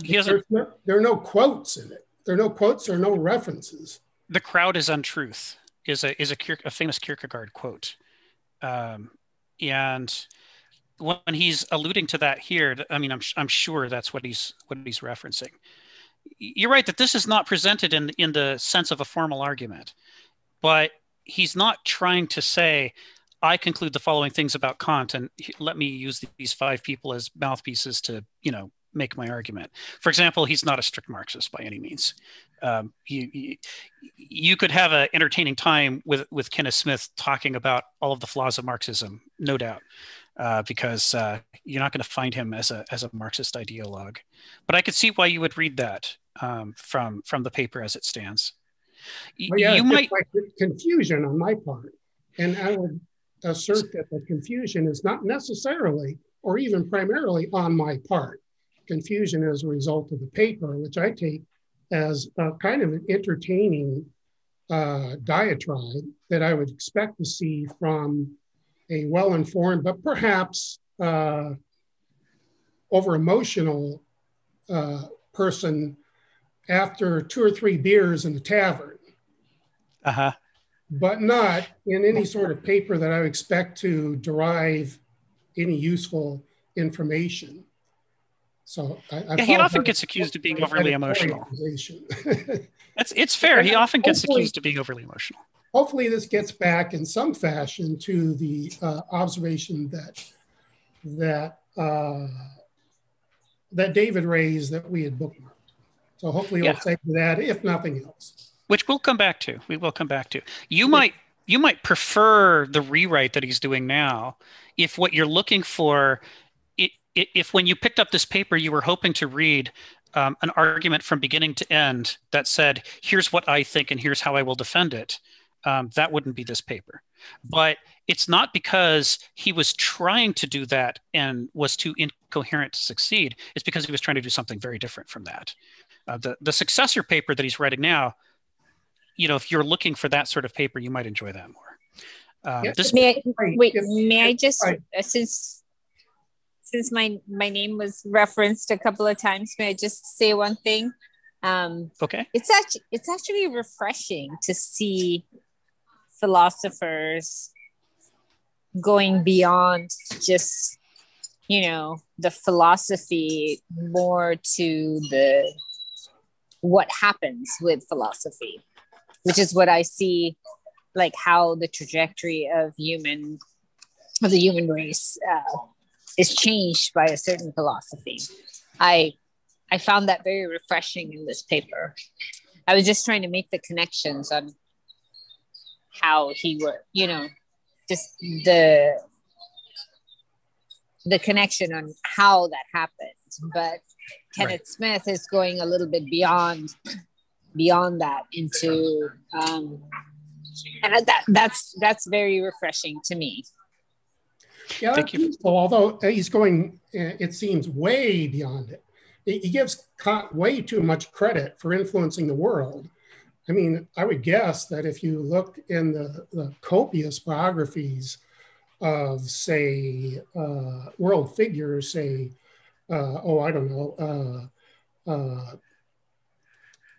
Bismarck and Hitler and Winston Churchill and Abraham Lincoln et al., you would be hard pressed to find the slightest notion that they were in any way influenced by Kant or his categorical imperative, or even understood or read his critique of practical judgment. And yet it's apparently the wellspring of all the awful things about alienation and modernity. It's just kind of weird. And I would, so it's, he definitely, he seems to certainly overstate his case in a lot of ways. And it could. So the part where he says that biographers from that era would describe a Kant crisis that their subjects went through. You'd like to see that. You'd like to see citations. Yeah, well, I don't know. His reference is particular to the 3rd volume of an obscure work by Heinrich Heine, who was a poet, okay, and who was a rather, I don't know, hyperbolic poet himself in talking about ideas. So that's a weak reference, I would claim. So you'd like to see a list of references of different biographers who cited Kant crises? I haven't seen that. I haven't seen any footnotes, period. Well, no, this wasn't written that way. But what I'm saying is you would prefer this paper if it included footnotes that listed the things that he's saying occurred, right? Well, okay, let's just say this is my rationalist bias coming from a scientific background. I mean, this would be laughed at. This paper would be laughed at if it were submitted for publication in any sort of serious journal, I would think. But maybe that's just my bias. But it wasn't, right? Well, that's even more ridiculous, because that says something about the poor state of philosophy and humanities in general today, that they would actually consider this paper seriously. No, I didn't say it was. I said it wasn't. That this was not submitted to a serious journal. Good. Yeah, if it had been submitted to a serious journal, he would have included footnotes and references like he does in other papers. Good. This was just presented to a philosophy club in Dallas, and we were just here talking about it for our own pleasure, not as should it be, does it meet the criteria of a thing that it was not submitted to? Yeah, okay. And it's wellspring for conversation. It's been really good. Exactly. That's the whole purpose of this.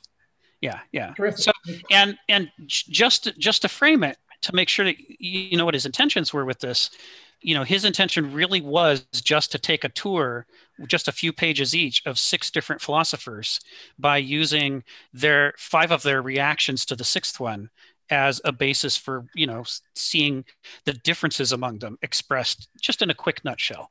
That's all. It's not an attempt to... Which is a great concept. What I'd really like to see is, when Hal Brook did Mark Twain and dressed up and so forth, what I'd really like to see is 6 philosophers dressed up in period dress, taking the roles of Nietzsche, Kierkegaard, and so forth, and each talking where Kant makes his case, and then each of them tear down that case. That's what I'd really like to see. So, point me to the YouTube video of that.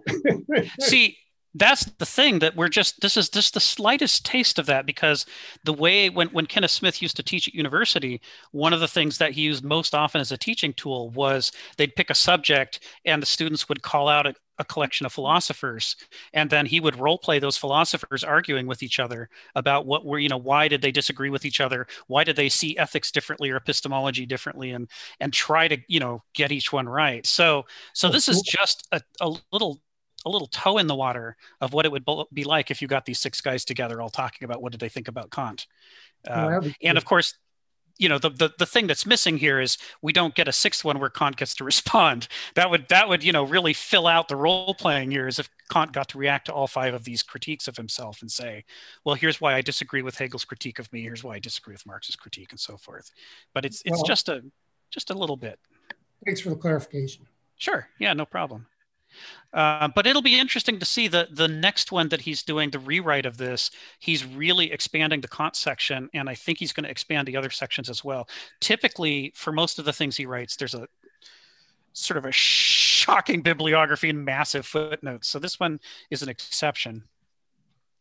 But we'll talk to him about that. So, all right. So I believe Stephen and then Phil, right? Go ahead, Stephen. Oh, yeah. I just wanted to raise a protest.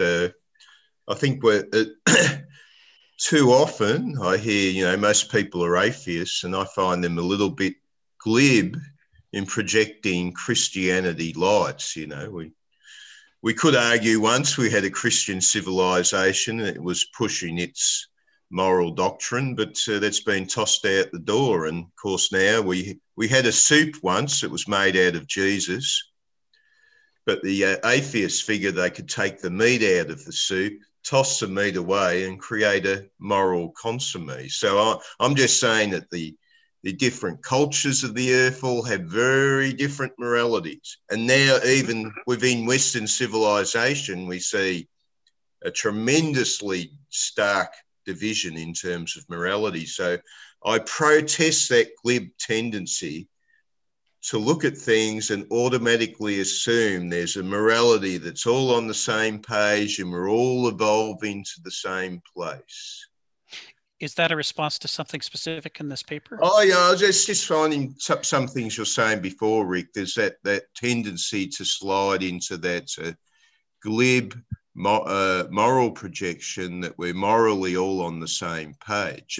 It's a reasonable assumption in terms of a small social group. You live in a small village, nobody goes there, there's xenophobes, they have their morality. Occasionally people differ, but they enforce their village morality and it works. But when we try to project such a concept over the entire world, it's ridiculous. Really is ridiculous. And I almost take offence at this glib morality, which universalist sort of idea which has been projected on. Just raising a protest, that's all. I appreciate it. Thanks, Stephen. Phil and then James. Go ahead, Phil. Yeah, in some ways, I hesitate to defend Kenneth Smith because I sort of have some trouble with it as well. However, I will defend him in this sense, based on being an artist. I think the problem that I'm finding with other comments is that they want to construct a narrative, right? Which is a linear A to B to C to D and therefore F and so forth. I just like the collage principle because what Cubism did, which was to juxtapose different things from different points of view, leaving space, gaps in between, I should say gaps in between, so that there's a tensional relationship between these various viewpoints, dialogues, or whatever, that in a sense that you have to fill your own imagination to make the connection. And I think he does a good job in making that juxtaposition as a new way, you could either say to formalize the narrative or deconstruct the narrative, depending how you want to say it. So I think we don't pay enough attention to the outside forces that penetrates into the narrative, even when the narrative is given in a linear fashion, right? We'll say that, but I think he's intermixing these things so that in a sense it opens up this space which was in between, which is really justifiable, right? So you can think about something like Bartok, who understands that there were many, many notes between the 12 tones, right? Microtone. Right. And why have we forgotten about those? In other words, so I kind of think that in that sense, I'm going to defend him because like it's a way of proceeding that allows other things to happen, not merely like Kenneth Smith's opinion, and that's it. I'm against Kant or whatever. So I think that that's okay because it opens up. What I like about it opens up a space for me to say, like I said, I had a little trouble when he was talking about Nietzsche because I thought it was like too elitist. But then he came around and he talked about it, and then now I understand. So therefore, in a sense, my mind was always in a flux position of wondering what's going on there. And then at the end, I sort of resolved the problem myself. He did not give me the answer. And so therefore, there was space for me to enter into the conversation. So in that sense, I'm going to defend him. And I think that's what a lot of people are complaining because, well, the narrative seems suspicious and all this, I don't know whether it's suspicious or whether you open up other spaces. I think that's important. Thank you for that, Phil. It certainly goes towards his intentions with this particular paper. That the purpose isn't for him to make a linear narrative argument about what he thinks about Kant. He's got other papers about Kant, Hegel, and the rest of these guys that he's gone into in enormous detail with a lot of footnotes and a lot of bibliographies. This is exactly what you're saying, Phil. This is a collage. The purpose of this is just to open up a discussion that crosses the usual boundaries. Like, a lot of philosophy today, people go in and they become a Kant scholar and they know Kant and Kant is their thing, or they become a Nietzsche scholar and they know Nietzsche and Nietzsche is their thing. But you put them in a room together and they have a hard time because they each want to change the topic back to the thing that they're comfortable with. Because there's too much kind of this segmentation we talked about earlier that kind of lends itself to the kind of disembodied, disconnected from the whole. What this is doing here by making these 5 philosophers comment on Kant, and by introducing Kant, he's trying to cross those boundaries and create a possibility for us to have a conversation about it. If he was trying to make a linear argument, it would look a lot more like some other papers he's written and not like this one. James, and then I think Richard's right. We'll go back to the paper. We'll talk about the Kierkegaard section after we call on James. Go ahead, James. Is Kant, was he defending this kind of,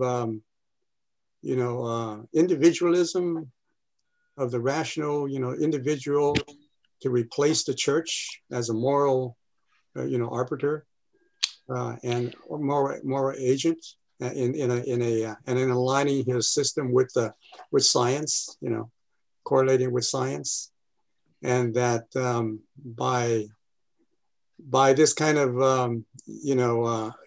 with these 3 faculties, of course, he was trying to make them coherent or interrelate with one another.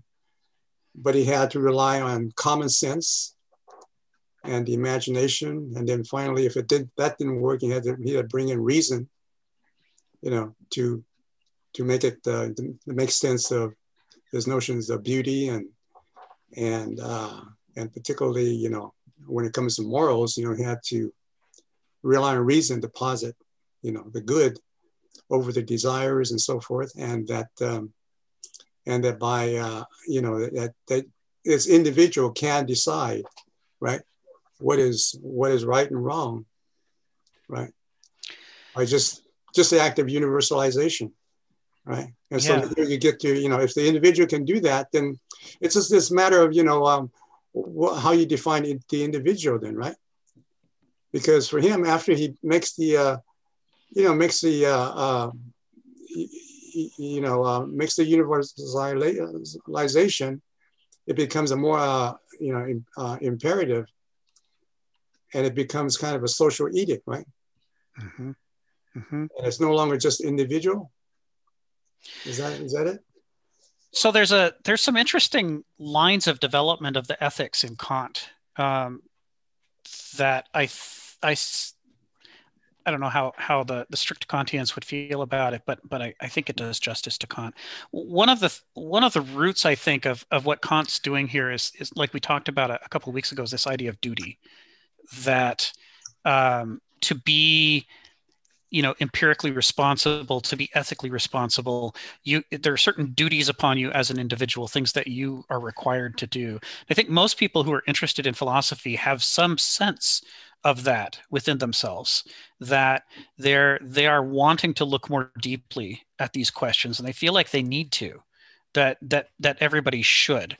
And it's certainly part of Kant's core argument when he talks about the categorical imperative, when he talks about his framework for ethics, he's asserting that we have a duty to dig more deeply, to be able to rationalize and intellectualize and systematize the basis for our decision making, whether it's empirical or ethical.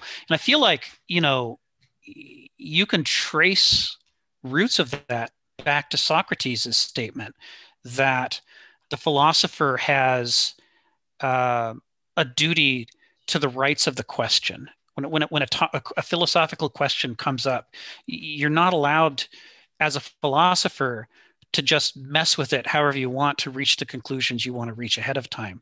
That you have to take the question seriously. There's sort of a sacred duty to really engage with what's at stake, empirically and epistemologically with the topics that come up. And Kant certainly, that duty, regardless of whether it's shared with other people, is also an individual duty. That you as an individual philosopher, need to do justice to things. And you can see how, in some ways, what Kant, just like Kant is trying to systematize some things that Descartes introduced but did sloppily, or let's say more naively, less developed. In the same way, he's sort of taking the Socratic theme of the the rights of the question, and making that a duty of the philosopher. That if we're living in a post-medieval world in which there has been a collapse of the authority of the church, and we need a new framework for ethics and for treating one another ethically, that doesn't fall prey to the potential nihilism of a mechanical universe or of a completely psychologized human, then it's going to be necessary to appeal to that sense of duty, of what your responsibilities are as a moral agent in the world, as a person.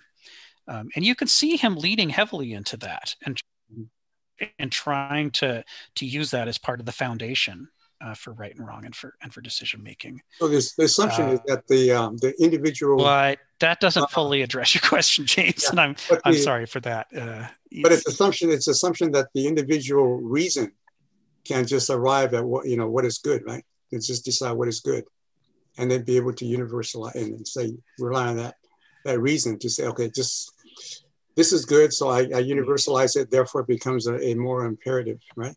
It's like, let's say the question of abortion, right? You have the pro-life, okay? Pro-life, life is good, so therefore, it's the more imperative would be to have anti-abortion, because that means killing life. That's contradictory to life, right? And that becomes a moral imperative, which everybody must obey. So there's no back and forth with this kind of reasoning. It's just an assumption that that a particular position you take is going to be good, and then you universalize that, and automatically it becomes more imperative. Is that how it works? Well, just like the question of... That's going to tell me if I'm getting this right or not. I would think that Kant would say that's... sorry, go ahead. Yeah, just like when he says, lying is always wrong, right? But it's not true. It's not, sometimes lying is a matter of life and death. You must lie, in order to save someone's life, perhaps, right? If a Nazi's knocking on your door and you're hiding a Jewish person or someone that the Nazis are after to take him to the crematorium, of course you're going to lie, right, to save a person's life. Yeah, but that we were kind of mixing things up, and we can always add another element and make the question into a trick question with another trapdoor. So the question about lying, the person isn't willing to lie. The person is willing to save a life. That's their act. That's what they are trying to do. How do they carry that out in the world? There's a means to carry that out. Okay. So just like if you're pro-life, right? You say, okay, I'm pro-life. Therefore, any act of abortion is wrong then, right? I think that like Kantian ethics, Newtonian mechanics can be abused by being ignorant. So you can't, Kantian ethics, you can say, I'm following my duty. And if you're following the duty of someone who is corrupt and violent and, destroying humanity and human life, this negligence is not excused, because you're not assumed in Kant to be free of ignoring the facts of the world. Just like in Newton, if you're planning for Evel Knievel to jump his Chevy over 20 buses, and you know what the Chevy weighs, you know what the springs can do, okay, and you send him off with a load of bricks in the trunk that you didn't calculate for, you're ignoring the facts. You can't blame Newton for it not working. It's negligent to not know the meanings of the things you're using in your decision. Now, there's some things you can't know. You can't have perfect knowledge, okay? But to say life begins, and to say that's what it means to save a life, 2 cells, then you say, I love life and I love, cells. It's not, are we talking about life, cell? You want to call that life? Your definition of life has to be subject to some kind of scrutiny. Now, if you really, deal with that question unambiguously, you're a genius, because that's not an unambiguous question.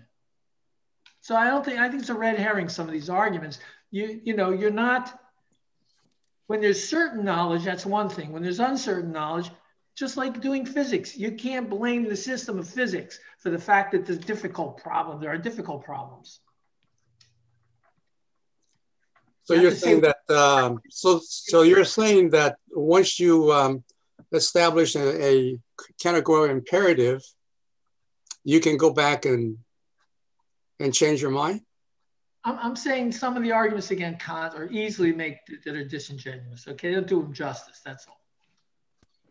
But he's actually asking right now. So yeah, you've got an immersion in Kant. Go ahead. Why don't you respond? So what, how does Kant take this? What would Kant say about that question about whether you're allowed to go back and reevaluate a categorical imperative? I'm not actually sure what the question means. I think Kantian ethics gives you a chance with your full knowledge of something to make a decision based on a principle that is a supreme principle. And that your decision to do that, after you reflect back on it, you say, with what I knew and everything I did at that point, you can never find that was not good. If you made it based on a rational principle, summoning all the truth that you understood in the situation, the reality of it. You can't go back and say, I was being bad. You can say, that had really sucky consequences. But, how could I have known there were bricks in the car? They didn't tell me. Like, they lied to me about everything. I pushed the button to ring the door, but it was hooked up to blow up a building. What? Give me a break. It's not, my decision was not in any way evil. So it's my will. The question is my will good? Yes, my will was good. You want to talk about something else? Go back and reevaluate it. You can't change the fact that was a good will. That was good. You left out the word intent. The word is intent. That's what will is. Yeah. So you're saying that as long as the will, the intent is good, therefore whatever you do is also good, right? It doesn't matter if the consequences. It doesn't matter if you someone foresees or not the consequences and can prevent something from happening. All right, you don't have to consider the consequences of. No, your decision is based on all the consequences you can imagine and know, or else you're a bad physicist. No, there are many that you can't. I mean, it's hindsight is 20/20, but at the time, you don't really know what the consequence is. But we're not holding the philosopher responsible. We're studying what the progression is. But is what I feel. Yeah, I mean, you're switching the question, was the will good, to were the results good, was the act itself? That's a different question. How can you answer several questions with, you only do one at a time.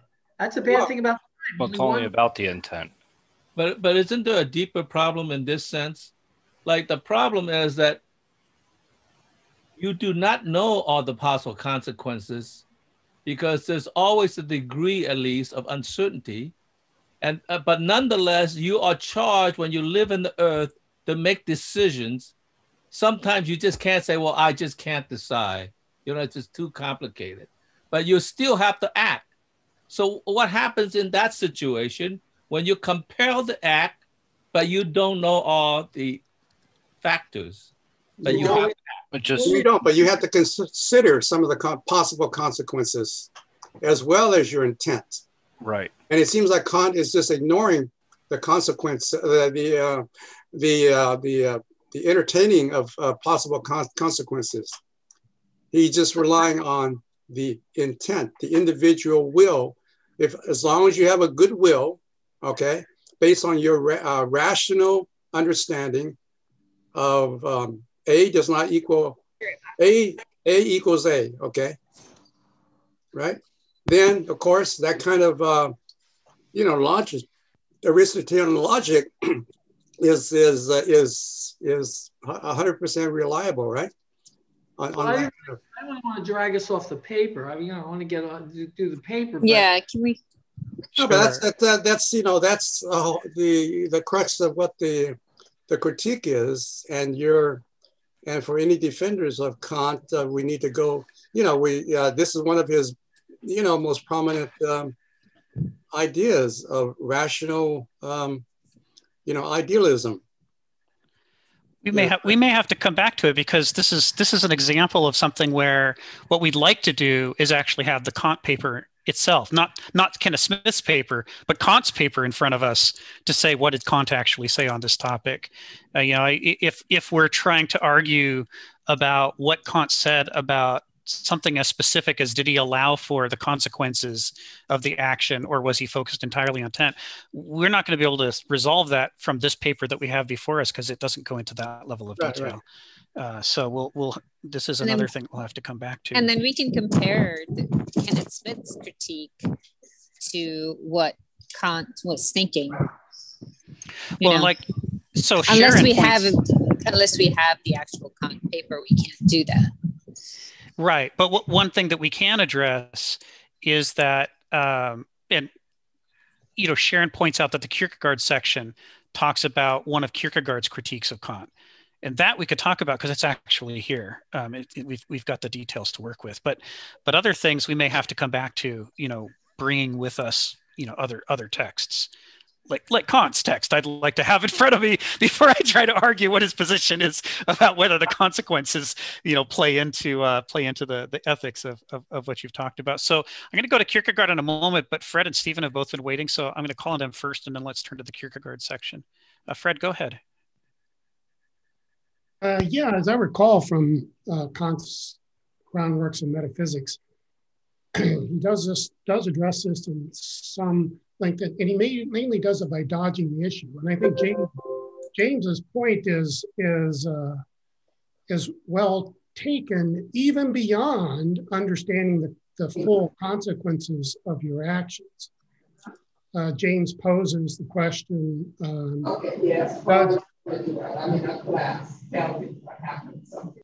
Hello? Go ahead. James raises the question of whether do not lie satisfies the categorical imperative.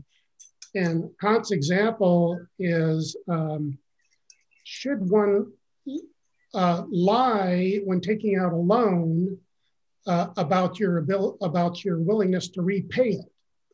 Should one say, yes, I will repay it, and then lie about that? And his conclusion was no, that the categorical imperative implies that you should not do that behavior. That was an easy one for Kant. What he does not answer, and what is a weakness in Kant?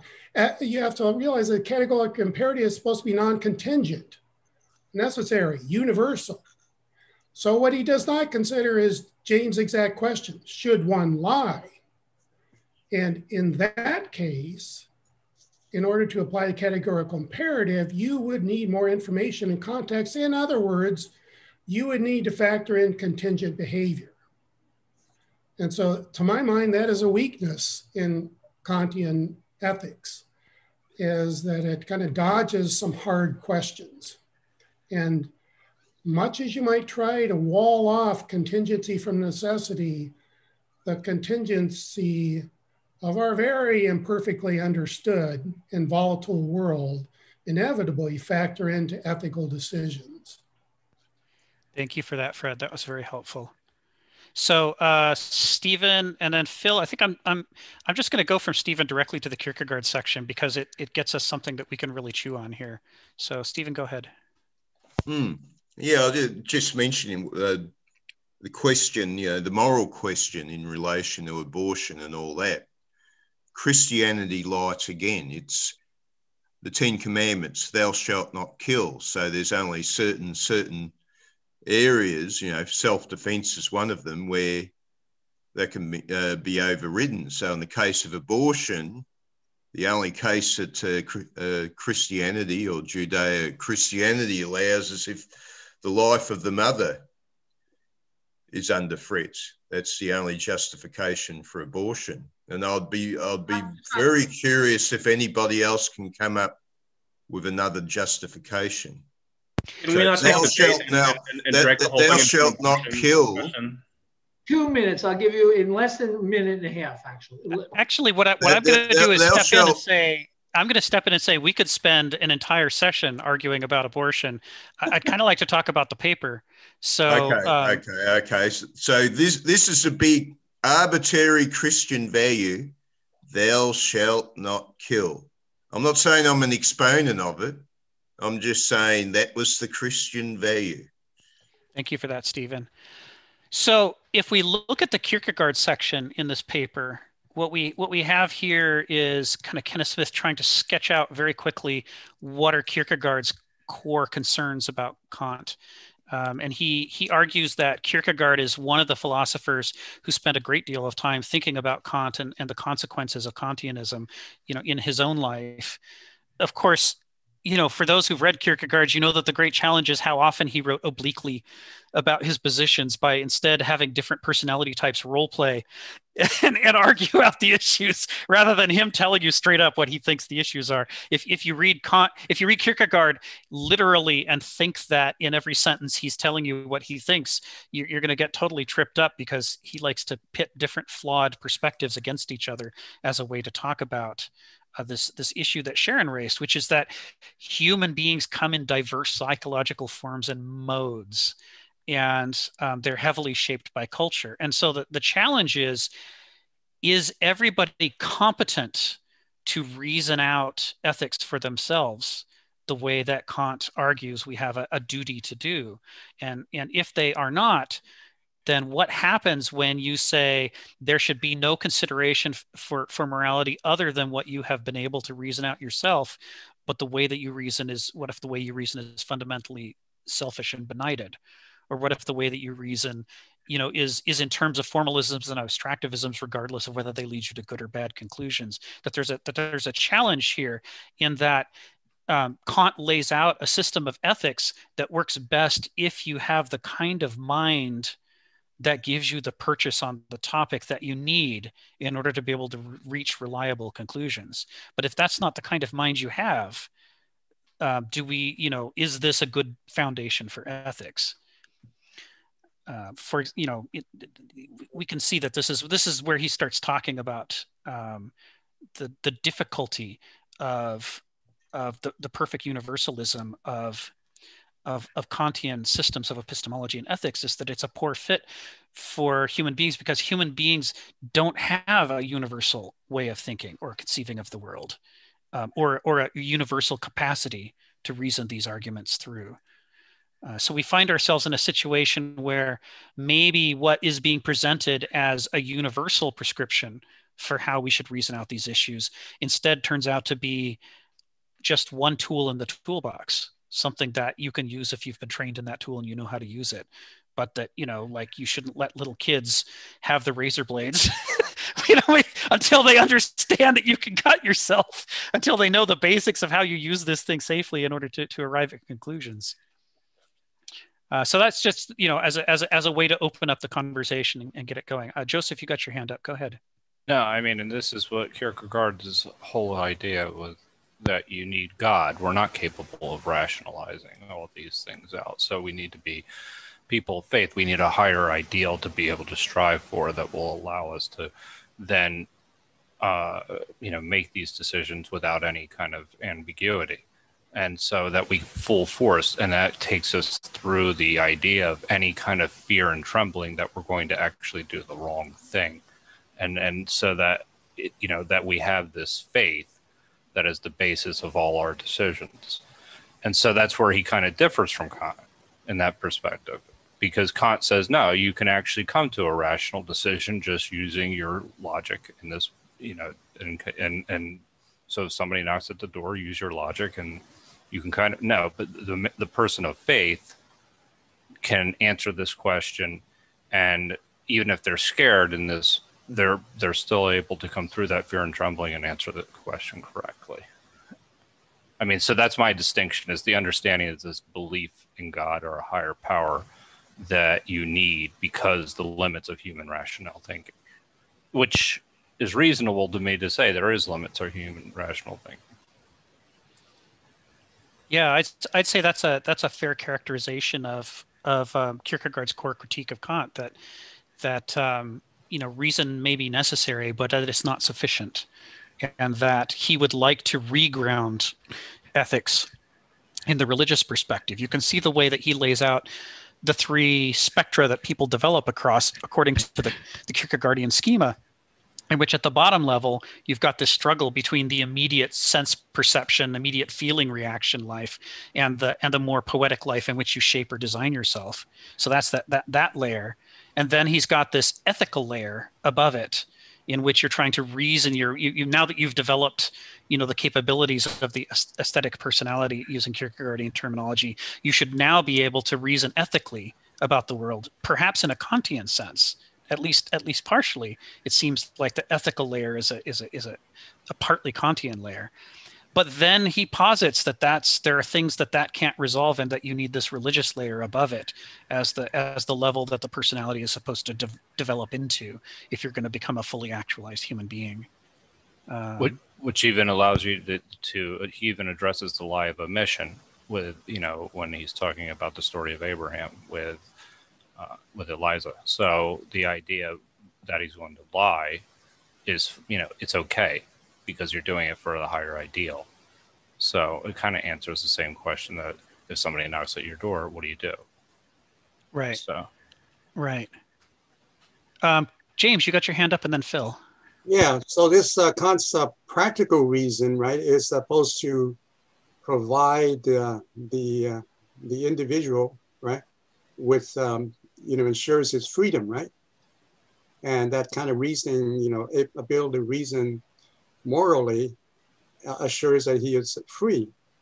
And in our modern technology with artificial intelligence, you could, if it's rational, right? And Kant saw the limits of reason also, but we have enough understanding of technology and artificial intelligence and algorithms to actually probably build a Kantian AI, right?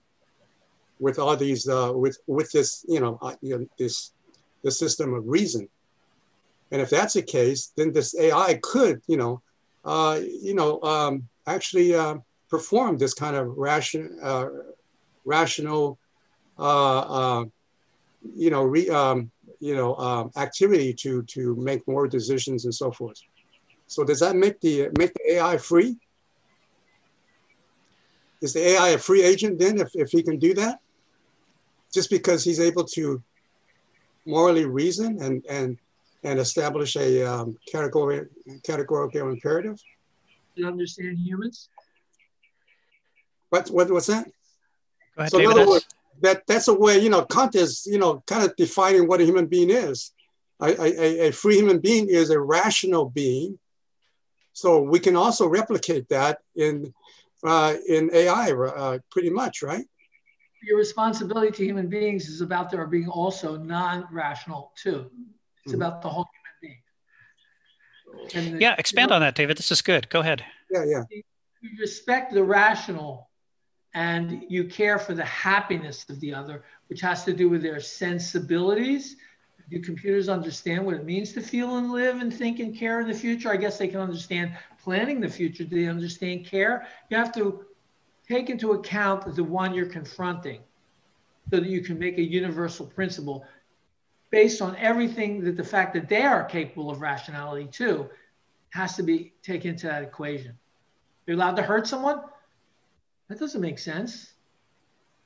It has to, it involves understanding the real world. It just says use the facts of the real world to make a decision. I'm not sure humans expect computers to understand human being for a long time. If they do, then maybe they can be free.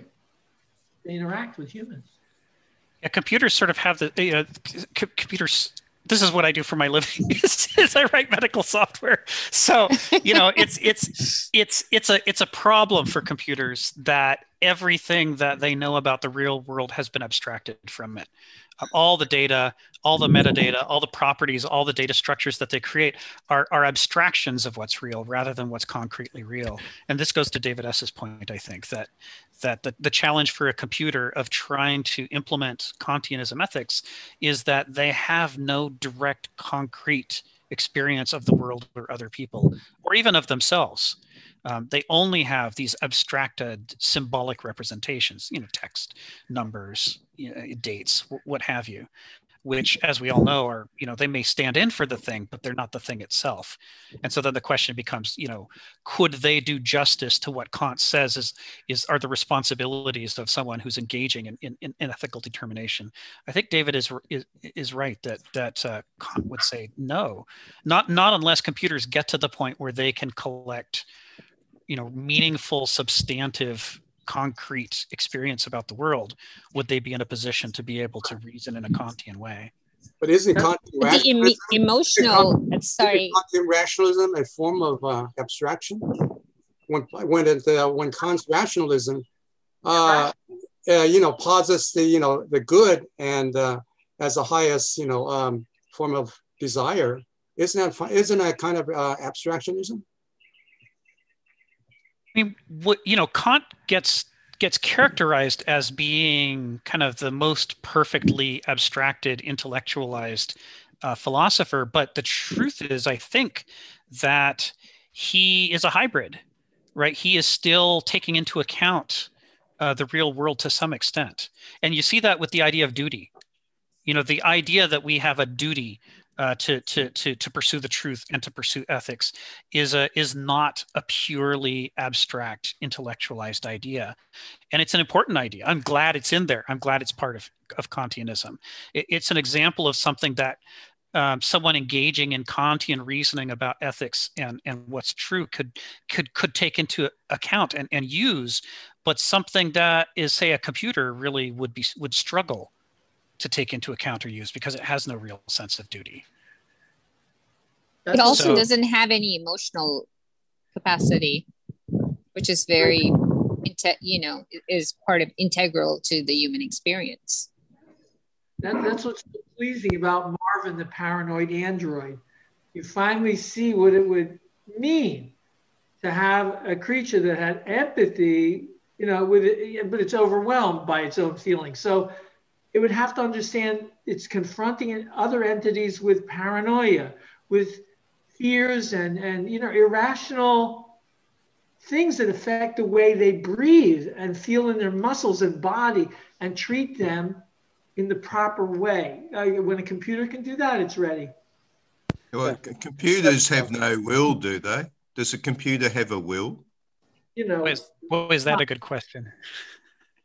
But then you'd have to go back to parenting. So you have to parent a computer in the same healthy way that brings emotional health. So it's the same thing.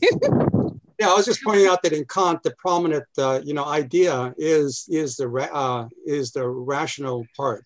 It predominates, yes. Whereas Heidegger's what became a expert on Kant, and he developed his philosophy based on the ideas of care and concern, and being immersed in the world of experience. Whereas Kant is coming out of this world, kind of like a monad of rational concepts and ideas, and interpreting the sensible world with these concepts. It admits that it doesn't even know what the world it really is. It doesn't know the in itself, the noumena. But when it gets to practical reason, the transcendental self becomes part of the noumena, right? It becomes a super sensible, right? Wasn't Kant merely an eccentric living in the fairy tale kingdom of Mad Frederick's Prussia? No. No, that's He me. wasn't. I'm just. Maybe. Phil, go ahead. You've had your hand up for a while. Let me say, whether you put reason and rationalism atop or some kind of divine being that's even beyond that, the problem is that other cultures have other divine beings. Yeah, that's the point of thinking. So the problem there is that while you might be totally comfortable that you have made the right choice because your divine God has justified, or your reason have justified it, The most you could say about the Enlightenment in that particular sense is that these other beings that have other gods and have other forms of reasoning are a kind of inferior form of human beings. And maybe you could say, well, let's be patient and they will eventually become like us, right? Which means that I could see how in the 18th century and into the 19th century that racism and like the destruction of American Indians or the conversion of the South American Indians and the conversion of the world becomes such a mandate because you have, in a sense, the most arrived at, maybe not the most perfect, but the most arrived at situation. We have now learned to at least project a degree of respect, even to the people living in New Guinea, right? That they have their culture. And maybe you could say, let's be patient and they'll, be whatever. Or maybe you could say, eventually when we start shipping goods to them and they'll see the good life, they'll abandon their old ways and come to our way. But what I'm saying is that it seems to me the respect has to go beyond your particular values, at least to a certain degree, without drawing this sort of division about like a kind of hierarchy of arrival, of awakening. So I see a potential problem with that. I mean, I'm not totally adverse to that idea, but I do see a problem because you're still kind of judging others based on your criteria. And I'm not entirely sure if those criteria are the most enlightened ones, to tell you the truth. Wow, that's full of potent stuff there, Phil. That is a lot to chew on. Sharon, you got your hand up. I agree with Phil, 100%. And in making ethical decisions, I think Kant's philosophy is just a start, but it's got so many pitfalls that it's got to be counterbalanced by another philosophical idea. And usually it's utilitarianism. But some of the points that you just raised, Phil. Yeah, there's this interesting kind of criticism that one can make of things that are necessary but not sufficient.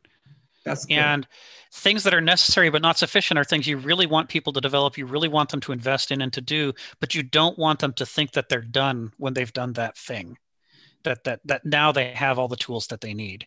Where we get into danger is the man with the hammer fallacy. If we start to think that one faculty is enough and the other faculties must be vestigial and there for no reason, and evolution made a mistake by giving them to us at all, and we should only do this one thing and everything should be expressed in those terms, that's where we start to get into trouble. And in evaluating to what extent did Kant intend that, and to what extent did other people mistake Kant and say that he meant that, and claim that he did, and then laud Kant for the thing that he never told them to do in the first place because he wanted something more nuanced.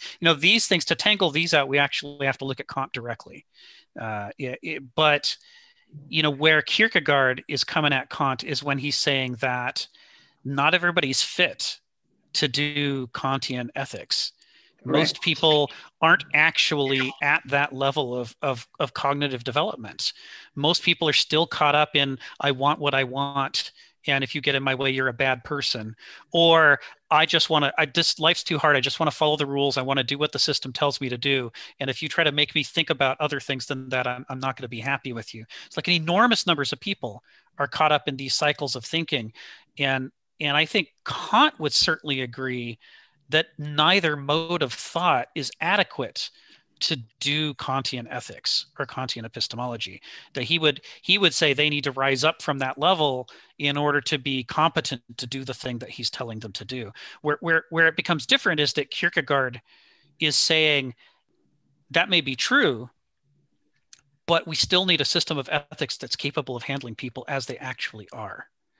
Because if our ethics only work if people develop to a certain point, then we're stuck in a mode of existence in which we can't apply our ethical system because too many people can't actually do it.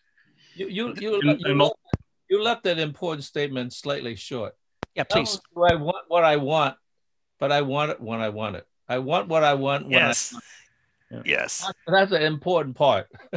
Yes, the impatient, desire-driven thing. But yeah, it seems like, this is Kierkegaard's critique of Kant. Is not that what Kant's describing is something nobody should do, but rather that it's something that many people can't do, and that Kierkegaard might not agree with Kant that it's the highest form of reasoning. He might say, like Joseph said earlier, that God and a religious approach is higher because he's a Christian, and he's a Christian philosopher specifically. But certainly he's acknowledging that there is a level of epistemological and ethical reasoning that can be done at the Kantian level. He just doesn't think it's that everybody can do it, or that it's as far as we could go. David S. and then James. Go ahead, David. Oh, yeah, I was just answering on that chat thing there. Yeah, with the Kierkegaardian response, it's sort of interesting. I wasn't really, even by Kierkegaard himself with his own argument, but even the summary here, convinced that, we're talking about Abraham and whether he's failing and whether a person can overcome their human tendency to be embedded in a civilization, to work within the norms of that civilization. Aren't they in a box? How could they ever get out of that, because they're being given all these verbal duties? And I think Kant says, yeah, those are just evidence in your system. You have to rationalize and see which of them is credible based on a principle. Which one has a principle? Because Abraham goes up maybe intending to sacrifice Isaac, but in the end, he can't do it because there would be something really wrong with his story. So did he need to go through all that going up there to do it? He needed that kind of Kierkegaardian faith, or did he need to go up there and decide how he's going to execute a sacrifice, maybe without killing his son? However he did it, he broke out of, he was doing it because that's at the time what you did. You took your firstborn when you were, ready to make your ultimate sacrifice to your deity, and you killed your firstborn. He was showing that he was living for the purpose of God in the world. Could he work his way out of the box? He might have done it a little sooner and maybe saved his life, the life of his wife, because by the time he comes back, they never speak again. She dies. The next thing you hear, she's dead. He killed her basically by putting her through that. He could have done better, So I think the Kantian framework fits really well into there, but Kierkegaard's sucking the marrow out. Maybe it wasn't so easy. And I respect that examination of that. But the Kantian choice was made. You don't sacrifice a life for the symbolic representation of your dedication to the ultimate values. And something is still wrong if you're killing your kid for that. I think most of us on this call would agree with you 100% about that, David. It's a hairline difference. He stood up in front of everyone and he was about to do what they were saying he should do, and he didn't. So Kierkegaard, he stepped out of the box. I don't know how he did it, but somehow rationally, we think it should have been obvious. And I agree, Kierkegaard, it wasn't. It was a pure stress. But if it wasn't based on the rationality, it was based on something too weird, because I know Kierkegaard makes an incredible dilemma out of it. It'll be like my mind is blown trying to remember how twisted it is, like Inception, the movie. But I think that when you're saying, okay, look, I give up on Kant, it's too much thinking. People aren't going to think. So let's give them the rules. You're going to make those rules with the Kantian ethic. You're going to say, you got to save lives. That's the man. Do I save it every time? Oh, no, there's a trolley coming. What do I do? So yeah, you save them every time, except if they're coming to kill you, and except if this, and except if that. And, but you're going to be reasoning out how, based on a moral principle, which is what? The universal, which is, I gave you the metaphysics, not the answers. I gave you the form of the rule, not the rule. It's your job to live. I can only tell you the form. So, I'm apologizing for Kant again. That's it. That's quite all right. It's making for a vigorous discussion. Thank you, David. James, you got your hand up. Go ahead. Yeah, it seems like there's so many other ways that you can make a more decision. And, if you bring it back down to earth, and, there are, Eastern,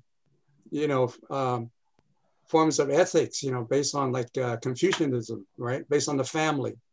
Your care for your family can be a basis, a principle, right? It can be a principle or a basis for making a more decision, right?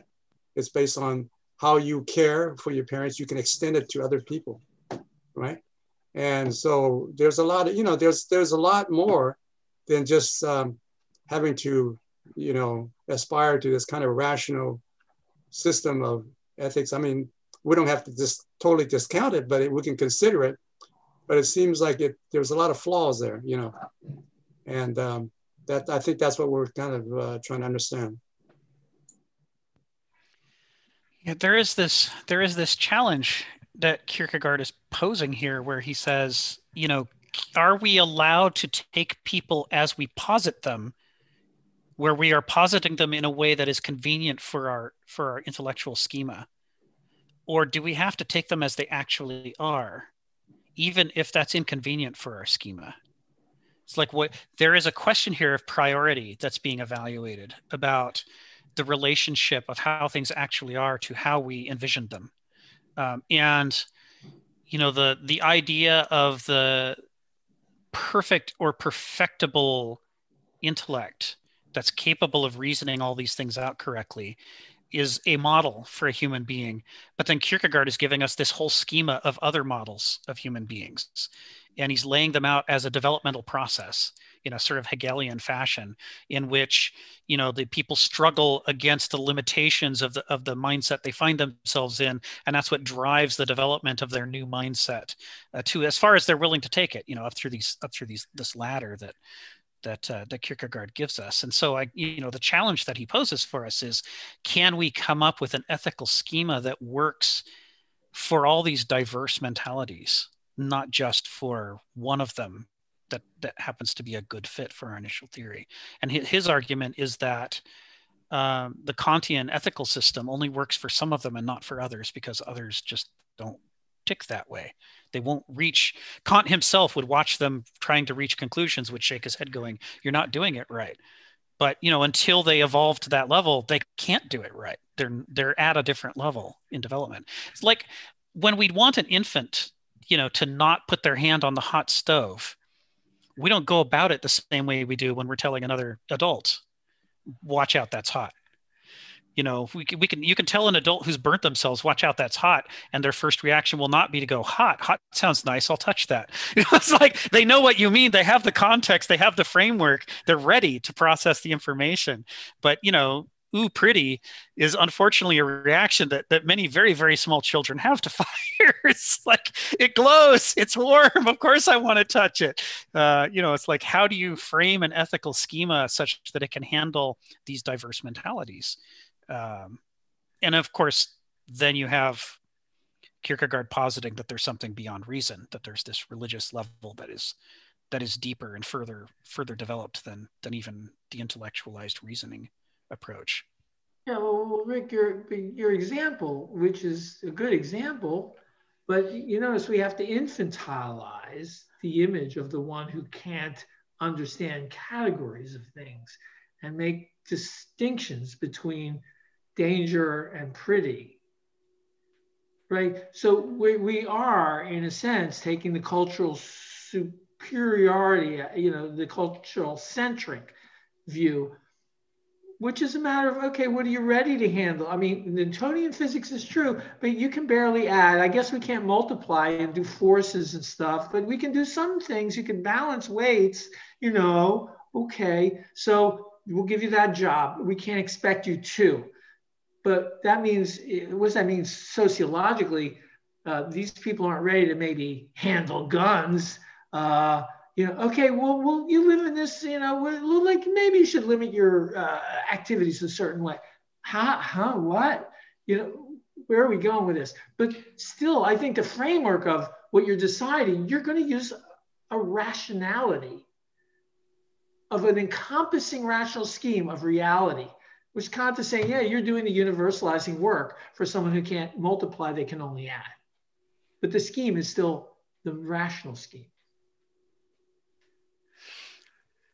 Yeah, the question of infantilization is important. It comes up here because, you know, the context that this group's been going through is we've been going through this draft book, Mythos and Logos, that's being written. We've sort of taken a excursion to the side to talk about this Kant paper because we were lucky enough to get Kenneth to come out of his cave and actually do a presentation for us earlier in the month. So, you know, one of the things that he does in Mythos and Logos is the very first paper in Mythos and Logos starts with the position of the infant and says, you know, there's things to learn about the infant. The infant is not just an inferior version of an adult.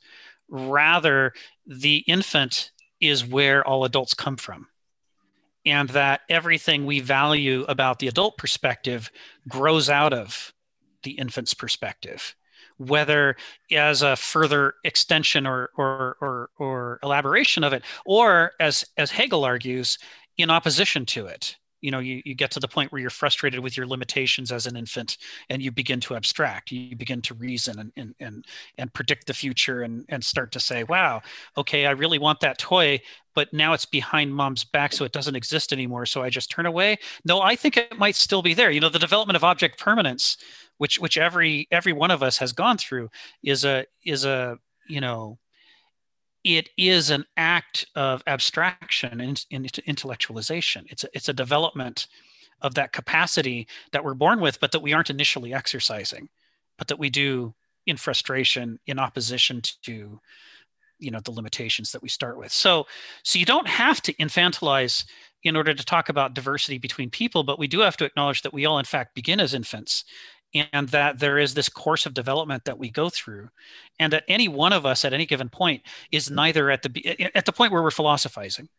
None of us is either at the beginning or at the end of that process of development. And so there's a huge variety among people of their capacity to do different things, and whether you can form a schema of deciding right and wrong or true or false from where you're at, using the tools of one particular model of mind. I'm going to go ahead and call on Jyoti and then Phil.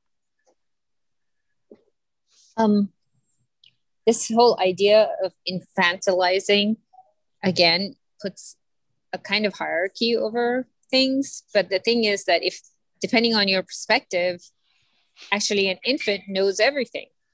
An infant doesn't have any somatic restrictions, doesn't have any trauma. It can move, you know, its body however it wants, versus as you get older and older, you start getting, you know, fascial trauma, and you can't move the way, you know, you want to. So it's so much a matter of context and perspective. And, but if you want to go down to rationalization, you have to use some set of criteria. And the question is, who sets the criteria? You know, like that's basically seems to be at the heart of this discussion between Kenneth Smith, and almost like a discussion between all 5 of these philosophers, is who gets to set the criteria. Yeah, how do you decide? Yeah, how do you decide? And then, you know, when he comes into capitalism, there's a movement in society as a whole that keeps changing. It's not static. So even if you choose how you decide, that so keeps changing. You know, like if you to Marx, yeah, everybody's equal. However, it didn't turn out that way, and the results were completely different. And if you want to go to Kierkegaard, was it Kierkegaard or Kant who said that, you know, each person decides, but you don't know how much capacity they have to decide. It's Kierkegaard who's arguing people have Kierkegaard, different capacity. Yeah, so people have different capacity, but who determines the capacity? So again, we're left in a vacuum. Yeah, well, and where it gets really interesting with Kierkegaard, as with Hegel, is that they are both arguing that, like what you said, the infant is not inferior to the adult. It's not that an infant is merely an empty cup that hasn't yet been filled with adulthood. Rather that, as Hegel argues, the infant is a live wire who's completely connected to their feelings and to their sensations. They haven't yet developed the abstractivizing mind, or at least maybe some of it developed for 9 months in the womb, but they haven't gotten very far. They're still about as far as we're ever going to be plugged into just direct experience without a whole lot of intellectual interpretation. But there's no empathy there. They don't understand that when they smack you, that hurts. Even if you go, "Ow!" It was today. Right. My grandma had no idea. So there's some positives and negatives. Is Yes. what I'm trying to say. That it's not a hierarchy of okay, as you get older, you and get that's wiser. Hegel's argument. Yeah. That's you're giving Hegel's argument here. Hegel says that as we intellectualize, as we get more involved in abstractivizing and systematizing our modes of thought, like you're saying, just like at a physical level, our fascia and various adhesions get us stuck so that we can't do certain movements as an adult that we were able to do as a kid. In the same way, our thinking gets stereotyped because it starts to think that you're only allowed to conclude things that follow the rules of thought. And it also starts to focus more on the power of abstracting so that you can predict the future, which causes it to disengage more than you did as an infant from the direct experience of life. And you can get people who are able to think very rationally and clearly and systematically and yet draw false conclusions. They're valid conclusions. They're just false because they're so lost into their system of thinking that they're not paying enough attention anymore to the actual concrete details of the world, in the way that as an infant, you didn't have any choice but to pay attention to the concrete details of the world because we hadn't developed that mode of thought that we're going to escape into later as adults. And so this is why Hegel's argument is neither of these is better. Like you say, each one has its strengths and each one has its weaknesses. But if as an adult we come to identify overly with the intellectualized side, we may come to imagine that the infant's perspective is inferior to our own. We'll emphasize all the things that they do wrong that we do better, and we'll try not to talk about the things that they do better that we do worse, because we're basically trying to pat ourselves on the head and say, we've arrived. Everyone should be like us. We're great, right? But Hegel's argument is no, our challenge as human beings is that we have to reconcile these two modes. The original mode that we were born into, the second mode that we've grown towards as adults in order to function in the world. And then somehow we have to bring them back together into this new third mode, Vernunft, which tries to bring together things of both. When you kind of hear the word inferior. I don't think most people think a baby, a child, infant is inferior in any way from adults. I never thought that about my childhood. Actually, they were a lot more. They're a lot more superior than us. And as they age, there's more and more you learn. From their point of view, if you're actually listening, it's like, oh, whoa, I didn't even think of it that way. One of the memories I have of my child when he was 1 month old. Yes. We went on a doctor's appointment and I was holding him. And at one point I looked down and I go, And then his face went, he made this expression that made exact same expression. The expression muscle change that he saw me do, and he responded. And I thought, he's only 1 month old and he related with me, at 1 month old. I thought that was just so amazing. Anyway. Yeah, they're born full of things. What's that? May I just add one more example, Rick, to Sure, Sharon's? So when my daughter was 9 months old, and this speaks to rationalization and experience. So I take her to her pediatric visit. Her doctor, her pediatrician is like, I don't know, one of the professors of the professors of professors in Portland, Oregon, very highly regarded. We come there, he looks at her, she's laughing, she's interacting with him perfectly. And then he starts measuring and he puts her on the curve and he's like, she hasn't gained weight and blah, blah, blah, blah. You need to stop breastfeeding. You need to blah, blah, blah, blah. Tomorrow you need to this because she's not falling on the curve. And if she's not in a month, then she has cystic fibrosis. I'm like, what the hell are you talking about? 5 minutes ago, you had the experience and you were like, oh, what a beautiful, healthy child. And, and then you put it all in rational thought on lines and paper and charts. And all of a sudden she has cystic fibrosis. Like, what is this?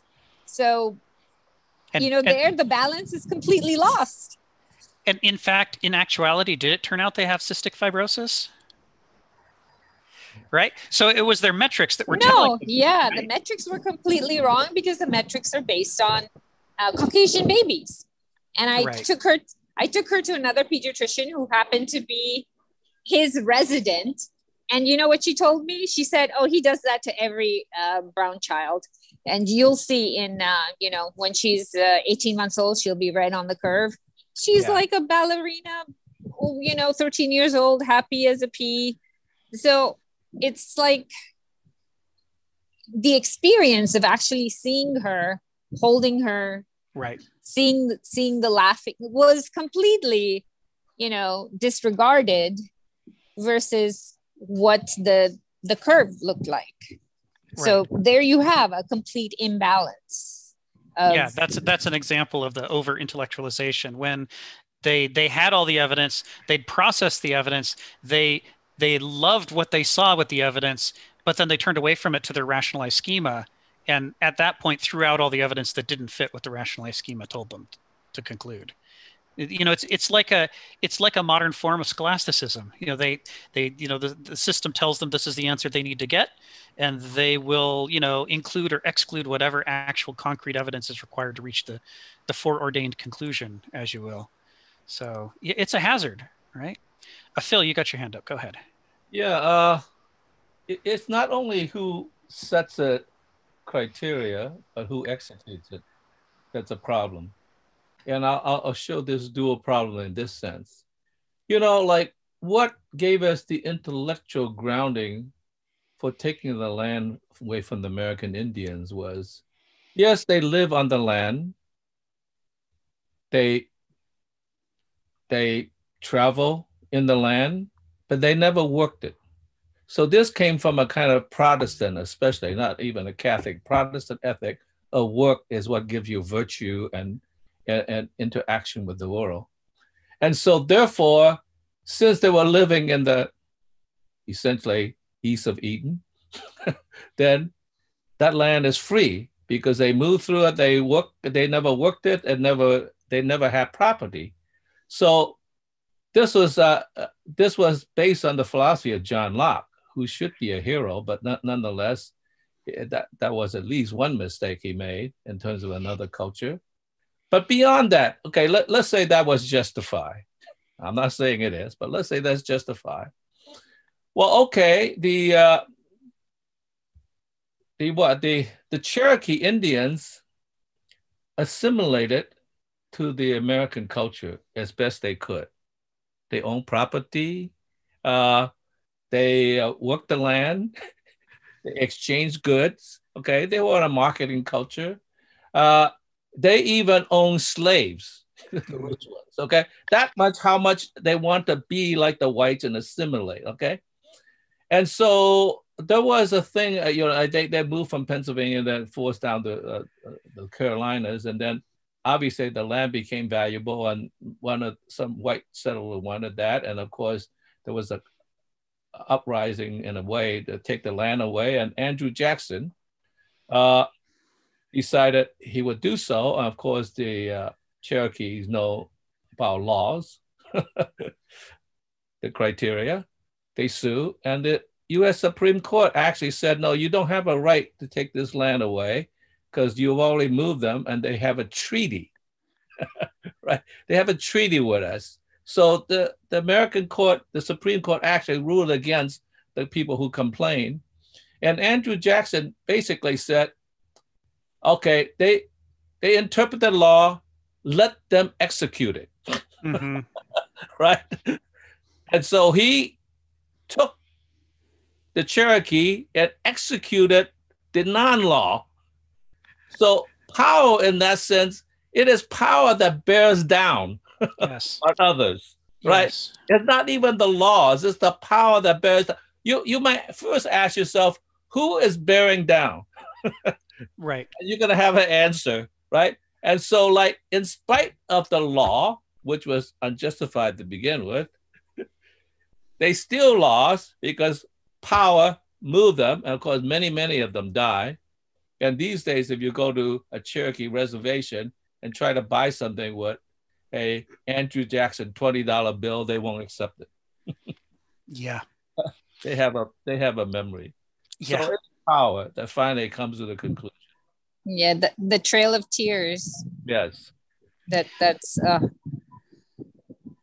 And on that note, we're at the end of our 3 hours. It's been a stimulating discussion, and as usual, very far-ranging. It's part of what's interesting is the way that these philosophers bring up issues in such a way that it provokes us, and we see the connections between these things and other issues in our lives and our history. And, I'd still like to cover Nietzsche and Kafka. I agree. Should we come back next week and do Nietzsche and Kafka and their takes on this? Yes. Yes, please. That's good. Let's do that. And then likewise, if we want to do more Kant reading in preparation, and finish Kierkegaard too. Sure. Yeah. That sounds good. All right, let's do that. That's our plan for next week. Thank you. Thank you, everybody. Thank you, Rick. Thanks, guys. Have we changed the name? Because last week I didn't attend because the announcement was like at 4 a.m. So I didn't see the announcement. Yeah, we'll have the announcement out again today or tomorrow, and we'll have the name right. Well, we missed you. We missed you. Contra Kant, right? It wouldn't Contra Kant. Okay. It'll be Contra Kant. All right. Thank you. Thank you. Hey, everyone have a great week. Thanks a lot, everybody.